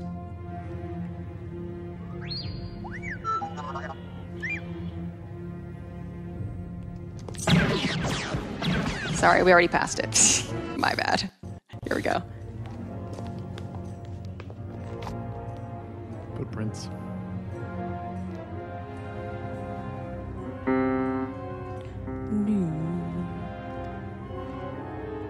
There.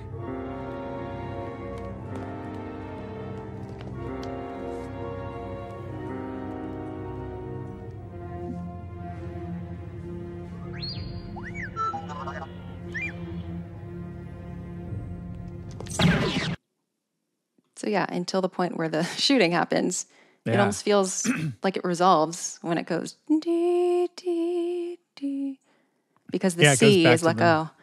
Yeah, it's just like a little sidebar of tension, and then back into the sidebar of tension. Yeah, and then that's what I usually get with my Neapolitan Emergency. Bar of tension on the side. Dirge. Yeah. And then we cut kind of dramatically. We cut, the tone of the whole movie kind of changes because we're going from that. It's like a good transitional. We're going from the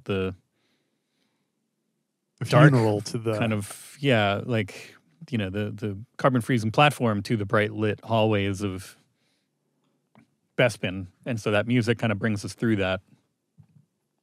A little bit. And how great is just the shot breaks that it breaks that mood. Yeah. I mean, it's an effective way to just immediately break something without having to figure out a way to finagle it smoothly with the music alone. Sometimes just a blaster shot can do it. Fire a gun. Yeah. And so, of course, this is Boba Fett firing at Luke. Mm-hmm. And then we spring immediately into something different. We get the famous line. Did you hear it's a trap. In the background? We heard Yoda's theme. Oh, yeah. Sort of.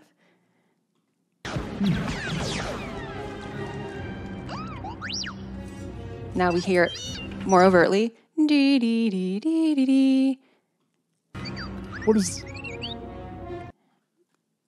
Because he's all Yoda'd up. Yoda's theme? Yeah. Why? What's the significance of the Yoda theme? Because he's using the Force? Why the Yoda theme? He smells like Yoda still because he just came from like training on Bespin. There's no shower or anything there. So Swamp. Yeah. Yoda's theme shows up quite a bit here, and I find it really fascinating. I think this is the type of thing that's just up to your interpretation, but in my interpretation, Yoda's theme shows up with Luke.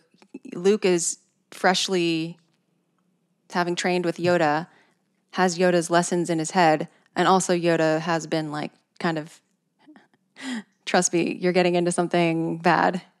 Yoda's kind of like a hovering... I told you so. Not only, sure, a bit of that, but also there is a bit of Yoda, not guidance necessarily, because Yoda's, can't help you, but a little bit. Like Yoda, the spirit of Yoda is still not looking over them, but like, I don't know, the Force is present there, is what it says to me. And also Luke is slightly different now. Mm-hmm. Quite different. Luke plus Force. I would also like to posit maybe that's what we don't, R2-D2 is beeping. Maybe that's what he's saying. It's like, this is what Yoda was talking about. Come on, let's get out of here. Like, and then we're hearing the Yoda theme to help us kind of translate. I don't picture R2 liking Yoda. I don't think he would be eager to prove that Yoda was right. Mm. You know what I mean? Interesting. If anything, he'd be like, see, you were right. You were right. You don't need that Yoda jerk. Yeah. That dude who hits me with a stick. Yeah. Makes him stand outside in the rain. Come on. Luke is kind of taking Yoda's lessons into this new battle.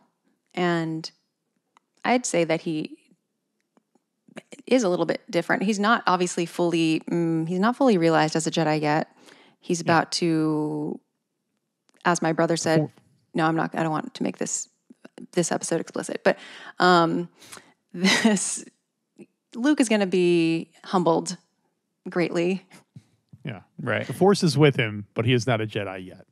Well, exactly. That's how I would phrase it personally. Yeah. It could be. Let me go. Maybe it's evocative of the magic cave because they're like when he's in danger here. Boba Fett's shooting, and the first thing he does is pull his gun, and that was going into the magic cave. He pulls his gun. Yoda's like, "You don't need that." And so now this is Yoda being like, "Hey, you don't need that." Like, in his mind, he's like, "Hey, remember your failure at the cave." Yeah, remember your failure at the cave. This is failure at the cave theme. Yeah. It's sort of like when Obi-Wan was telling him to turn off his screen or whatever. Right. You spend too much time on screens. Come on, go outside, touch grass.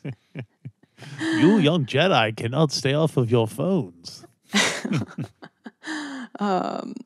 So I will say that the C pedal comes back.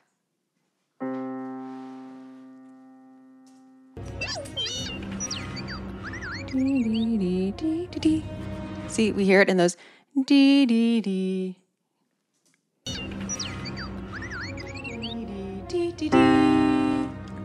It's like dee dee dee dee dee. It's like it feels like it doesn't really fit with Yoda's theme, but the C pedal point is just still being. It's not letting go at this point. We're still in a skirmish. We're still in an emergency state here. We can't just enjoy Yoda's theme and give in to the magic. Right. Magic isn't going to help us. The magic is not going to help us here. The timbre is quite interesting. We have muted horns and trumpets just with like metal mutes on that make their tone kind of brittle. See the da-da-da-da. It's muted. That part? Yeah, yeah. Right. I like that. It's a very Star Warsy sound. Is it? It kind of is. No, it is. It is. I associate it with like walking around the Death Star. I feel like there's other sequence, like when Obi-Wan's sneaking around. There's that kind of. Yeah, for sure. Maybe I'm misremembering. No, I think you're remembering correctly. And then here we're gonna have a strings and piano call and response.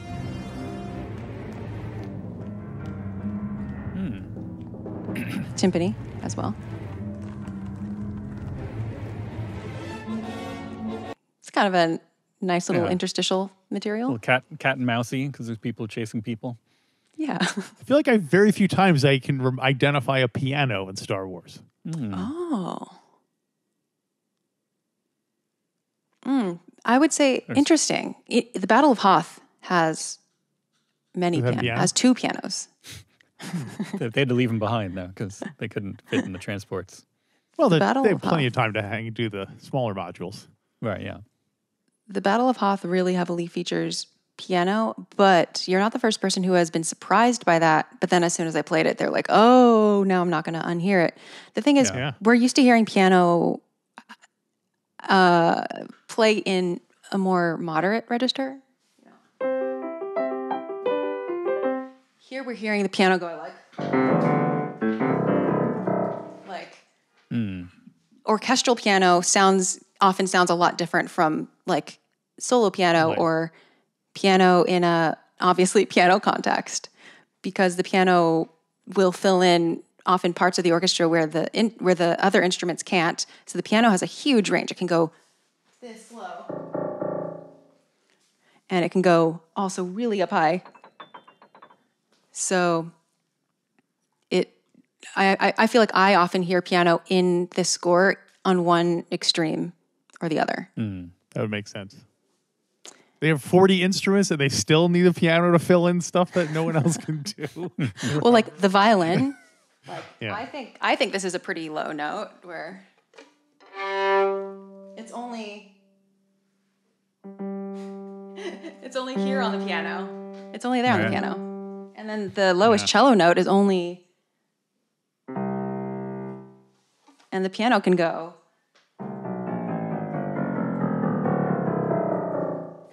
Yeah, it's pretty down there. Totally should have done exactly that when Luke walks in.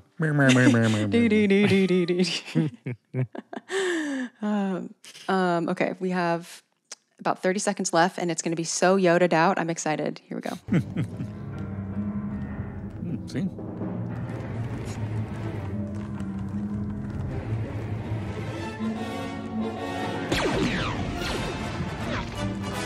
Yoda. Yoda.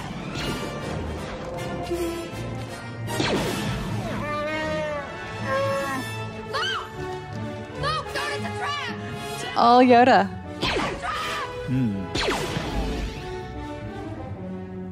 I'm going to interpret the Yoda theme as it being sort of from Luke's perspective, because Luke's all like, I'm all Yoda'd out now. I can fight. I can do all this cool stuff, even though that's not what Yoda was trying to get through to him. And, he's doing the complete opposite of that. So I feel like it's because he feels like Yoda is with him, even though it's fake. It's like, I got all this training. I'm going to totally use it. And then it just totally falls apart. It's like, it's like if you're riding a horse and in your head you hear the William Tell overture because you're riding on a horse. So you're like, oh, this is so cool. I'm riding a horse like William, like the Lone Ranger. Then you fall off and it's like, bah, bah, bah, bah. Yeah. Exactly. Next time you ride a horse, I'm not riding a horse. I know. Next time someone rides a horse, think of the Canto Bight music for the Father Years. Oh, really? That's I really like that track. And it's very William Tell-esque. Okay, but anyway. Yeah, no, I like that interpretation. And I think there's especially the point at which Yoda's theme becomes really swashbuckly here. Yeah. It really reminds me of like Luke swinging across the chasm in episode 4, where it gets all swashbuckly. And here it's at this point, in a second. It's at 4:37 of this. You have the French horns here. It's dotted. Yeah.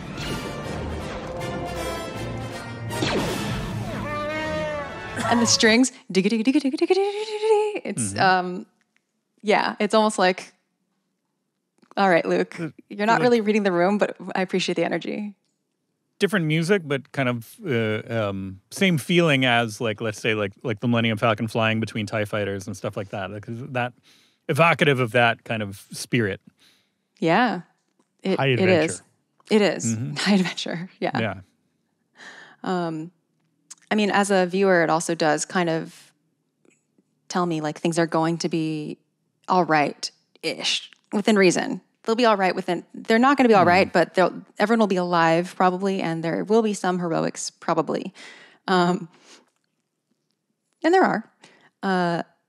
So the swashbuckling Yoda goes from like the French horns playing sort of in a dotted rhythm here.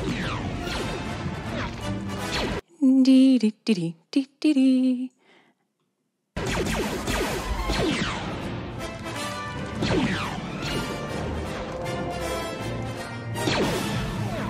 Now the strings, and now here it changes, where the horns are now, rather than being kind of stacked in, multiple notes playing at the same time, now they're in unison, and it sounds really clear. You can hear sort of the coalescing of that theme here. Right here. It's like uncomplicated. Right. And then the harmony, that part reminds me of Back to the Future. Totally, yeah. But usually Yoda's theme would be harmonized. Let's see.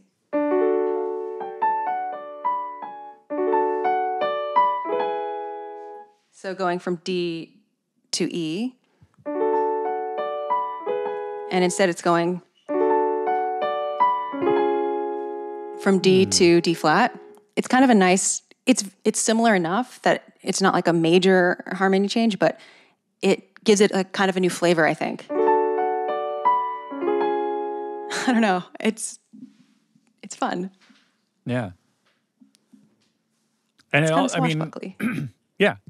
And I love that, it ties into the fact that it just, builds in his adventure and then just cuts off and totally should have like a whoa, whoa, whoa, or like, some kind of sad, like not quite sad trombone, not like but like as soon as they get away and it like cuts to like nothing, because then it's like, oh, there's his chance to rescue her. Like I forget, because it's so much part of our,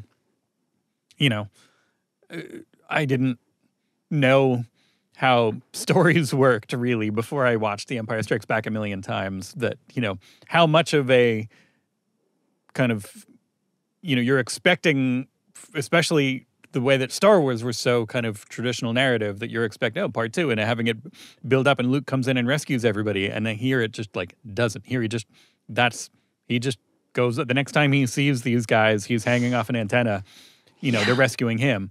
And like that kind of, that's where it just totally swerves and it becomes like not the swashbuckling hero story that you might be expecting. Yeah, like subverts expectations. Yeah, yeah, and I forget that like how much of that, like what's it called? In Infinity War too, same like deal where it's just like, oh, you're expecting the heroes to kind of save the day and defeat the villain, and then like, oh no, like. No spoilers, I guess, for Infinity War and Empire Strikes Back.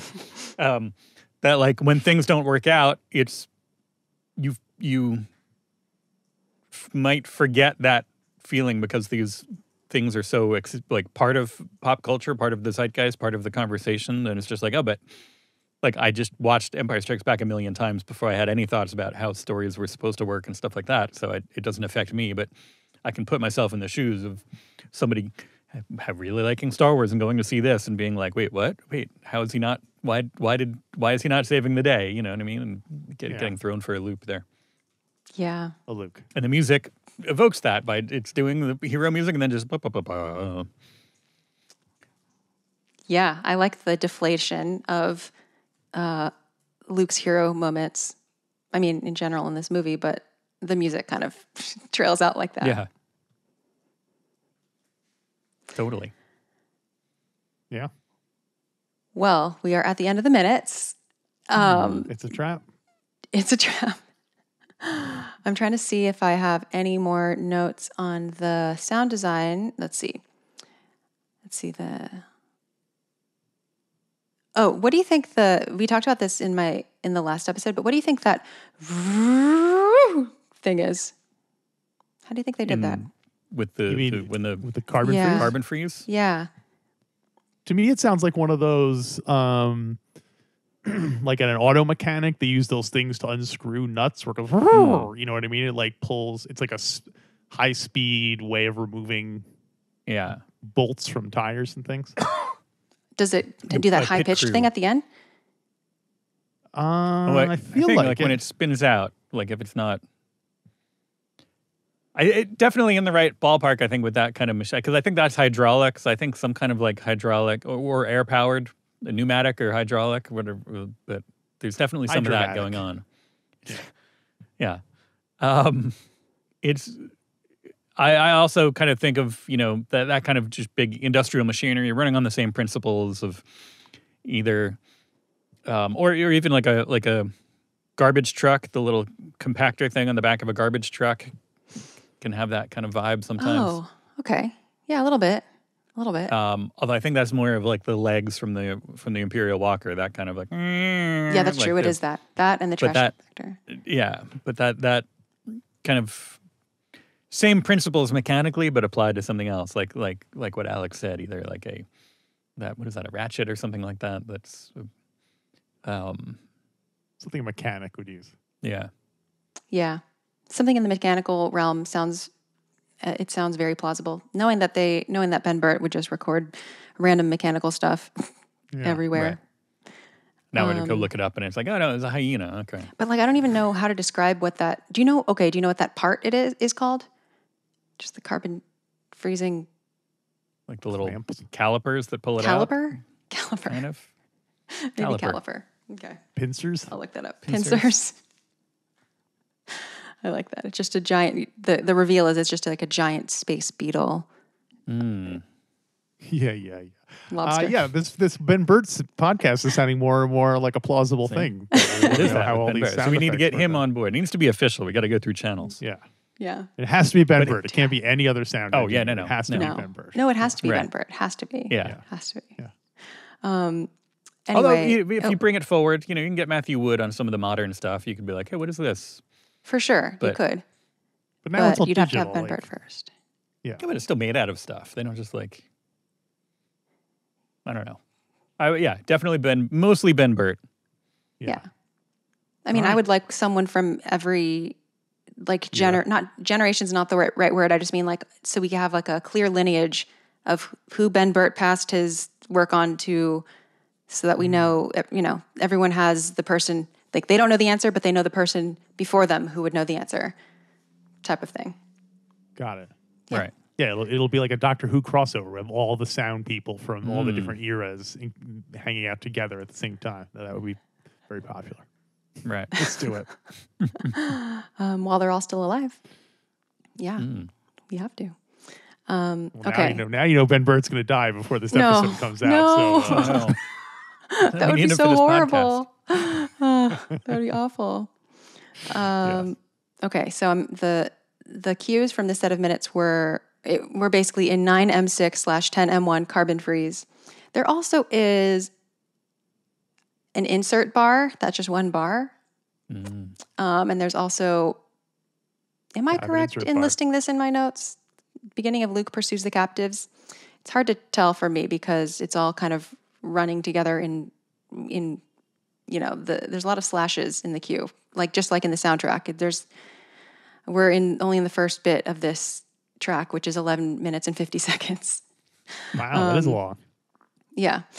The musical themes we heard were the Imperial March theme, the Han and Leia A section, Neapolitan Emergency, Bespin Dirge 1, Bespin Dirge 2, and Yoda's theme A section. And then in the soundtrack, this is Carbon Freeze / Darth Vader's Trap / Departure of Boba Fett. Yeah. Do you all have any final notes on this set of minutes or the music and sound in this film before I ask you the questionnaire again? I can't think of anything. No. I think Who decides how long the tracks are? Is that a John Williams decision? Is that the soundtrack producer's decision? Probably the latter. But I heard that the first Empire Strikes Back release, John Williams selected and ordered the tracks himself, I think. Oh. And it was missing some. Right. But yeah. That nailed all my questions. Those are my questions, Your Honor. Great.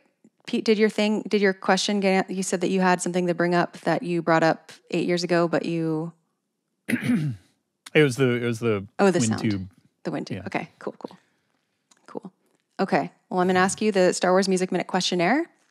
And the first question is, in exactly 3 words, what does Star Wars sound like? And any one of you can go first. And some people who are repeat guests. Elephant on blacktop. Okay. I'll go with. Elephant on blacktop.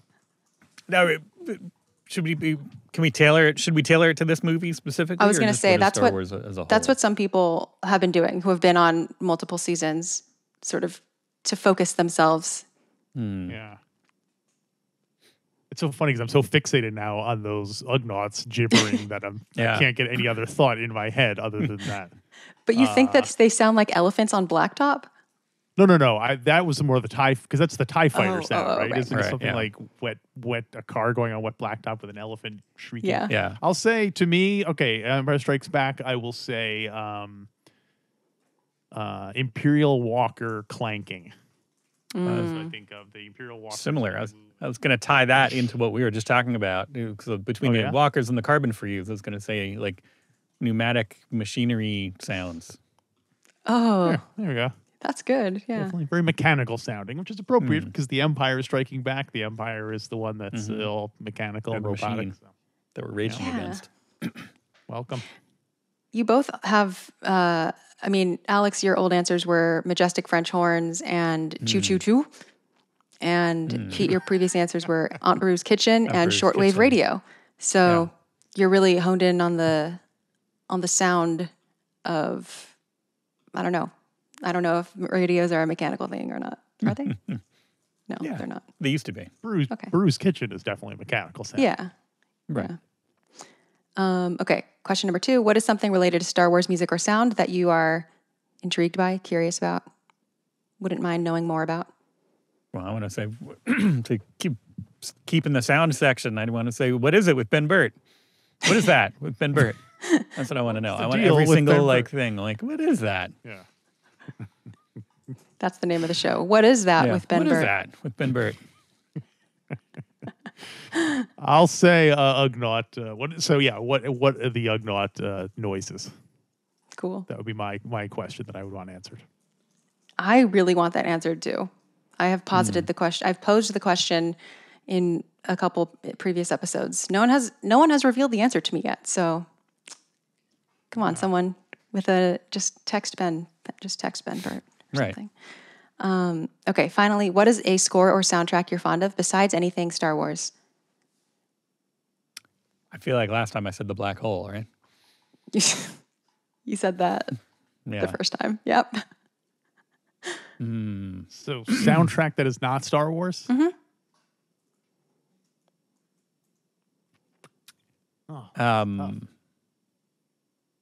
What did I can't. So you previously, Alex, said Superman, composed by John Williams, and Magnolia. Mm-hmm. Oh, okay. Amy Mann.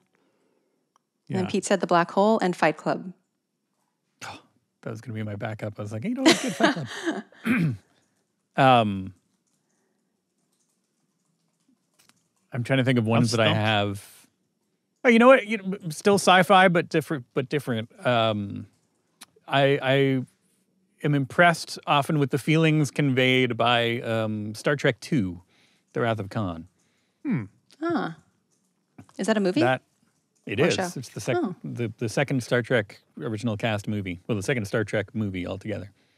And it's got a really good, like, parts of it, just like this, parts of it very much tie into my brain in terms of, what's going on a screen. Like, hearing it is very evocative of what's happening on a screen or what the dialogue is being said at times. And so I'll go with that. Cool. Alex? Well, along the lines of when I said Magnolia last time, I will say the soundtrack to the Royal Tenenbaums. Oh. Not music that is, created specifically for a movie. So I don't know. It's, it's a similar, not quite the same. But I will say that. Do you have a favorite track on it? I like it too. Are you talking about the song, like the collection of songs or the score? I guess the collection of songs. I couldn't. Okay. The one that has Nico and everything on it. Yeah. So I'll say These Days by Nico. My brother does not like that Nico's interpretation of These Days. So, I feel like a lot of these songs, it's the one you hear first is the one you're going to like the best. Yeah. And then I feel like just in the last 2 or 3 years, I realized that everybody was talking about some other guy's version of Hallelujah. You're talking about Ben Buckley? Or another one? Yes. No. It's a Leonard Cohen song, and that I just figured everybody was talking about Leonard Cohen, but no, they're talking about, would you say Ben Buckley? Yeah. I don't know. But I discovered that, wait a minute. Oh, okay, everybody knows this other version instead. All right. Yeah. That's definitely the first one I knew. Okay. Although now I'm questioning whether Ben Buckley is the right name. Jeff Buckley. My God. Buckley. I knew something was wrong. Sound right. Yeah, Jeff Buckley. Ben Kenobi, Jeff Buckley. The Royal Tenenbaums. Jeff Kenobi. I totally want to see Jeff Kenobi. It's like Obi-Wan's brother.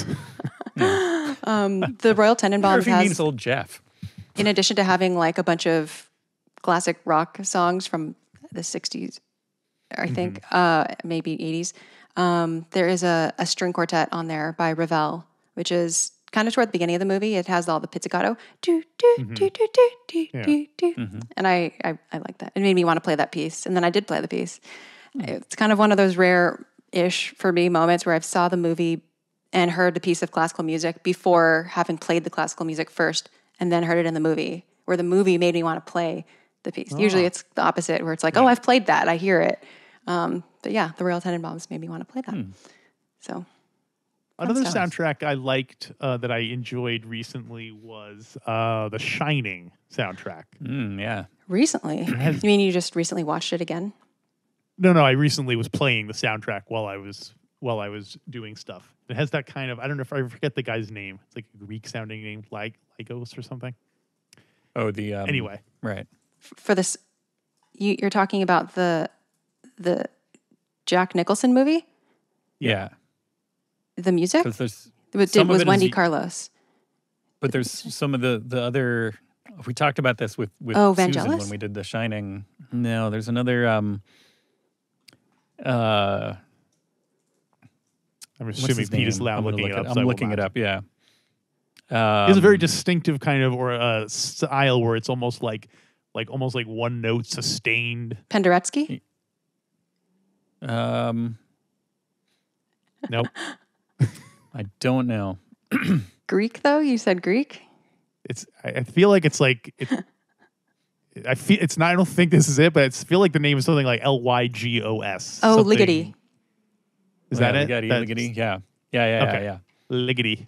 There's only one track on the original soundtrack. Yeah, but it's throughout the movie. I think, on the actual released soundtrack that came out, there's only one on there because I don't think it makes for good listening if you're if you're just sitting around. It does, but it's also not, they wanted to put on the more kind of tonal stuff. Yeah. Wow. Anyway, so there you go. At least I have a different one. 2001: A Space Odyssey also uses some Ligeti. Yeah. Okay. That would make sense. Wow, that's a deep cut. Liggity, yeah. Okay, well, that is, I guess that's all we have for this episode. What is up in Pete and Alex land at the moment that you have going on? Yeah, working on the new season sooner or later. Yeah, The Rise of Skywalker. Yes, we were on the eve of releasing the new season. So people should go to find Star Wars Minute wherever you find your podcasts, or go to StarWarsMinute.com. And if is this, are we dropping this soon? Is this coming out before Celebration? Because we're going to be at Celebration. When is Celebration again? First weekend of April, I think. 5th. Oh, I think London, England. I think this might come out right before then, maybe. So if you're listening to this and you can make it out to England. Yeah, check it out. Yeah, just do that. Spur of the moment, be like, oh, they're going to be there to drop everything and get out there. Yeah, hop on the tube as well. I'm sure you have some British listeners. I'm sure there are people living who live in London right now. So. But still, getting Celebration tickets, that might be the challenge. That's true. Are you presenting? You do? Yeah, we're doing at the podcast stage, whatever they're calling it, the hyper something stage for podcasters and YouTubers. They've kind of expanded it now, I think. Oh. YouTubers. What are you talking about? What are you going to podcast about? We're just going to do some minutes. A minute, probably. From where? From Rise of Skywalker. That's what we're up to. Oh, nice. Okay. Nice. That's fun. Yes. So, there you go. Man, I wish I could be there. Hopefully it's recorded. No, it will be recorded. So I will be able to hear you. Well, you will put it on your podcast. Hopefully we will record it. Yeah. Nice. Now that we've just jinxed it. Yeah, oh no. Well, I will not be at Celebration. Transcribe it just in case at the same time. So. Good. Someone get their notepad, please. Yeah. I won't be at Celebration, but I will be here. I will be here on the internet, on the podcast feed, on YouTube, as usual. If you want to support the show, you can join my Patreon and join my Discord server as a result of joining my Patreon at any level. And then I'll just put a link in the show notes to social media. Who knows what social media is still salient at the time that you're listening to this. Chingo. Yeah. But Pete and Alex recently have a Discord server as well for Star Wars Minute. So yes, if people want to join their Discord server as well, check out their Patreon. Members page. of our Patreon, yeah, it's fun times. You should get that bot that tells you, "Pray I don't alter it further." We got to make a 94 and long time bots. That's true. You do. 94. Yeah. 94. Well, anyway, that's all I have for today. May the Force be with you. Thanks for listening to Star Wars Music Minute.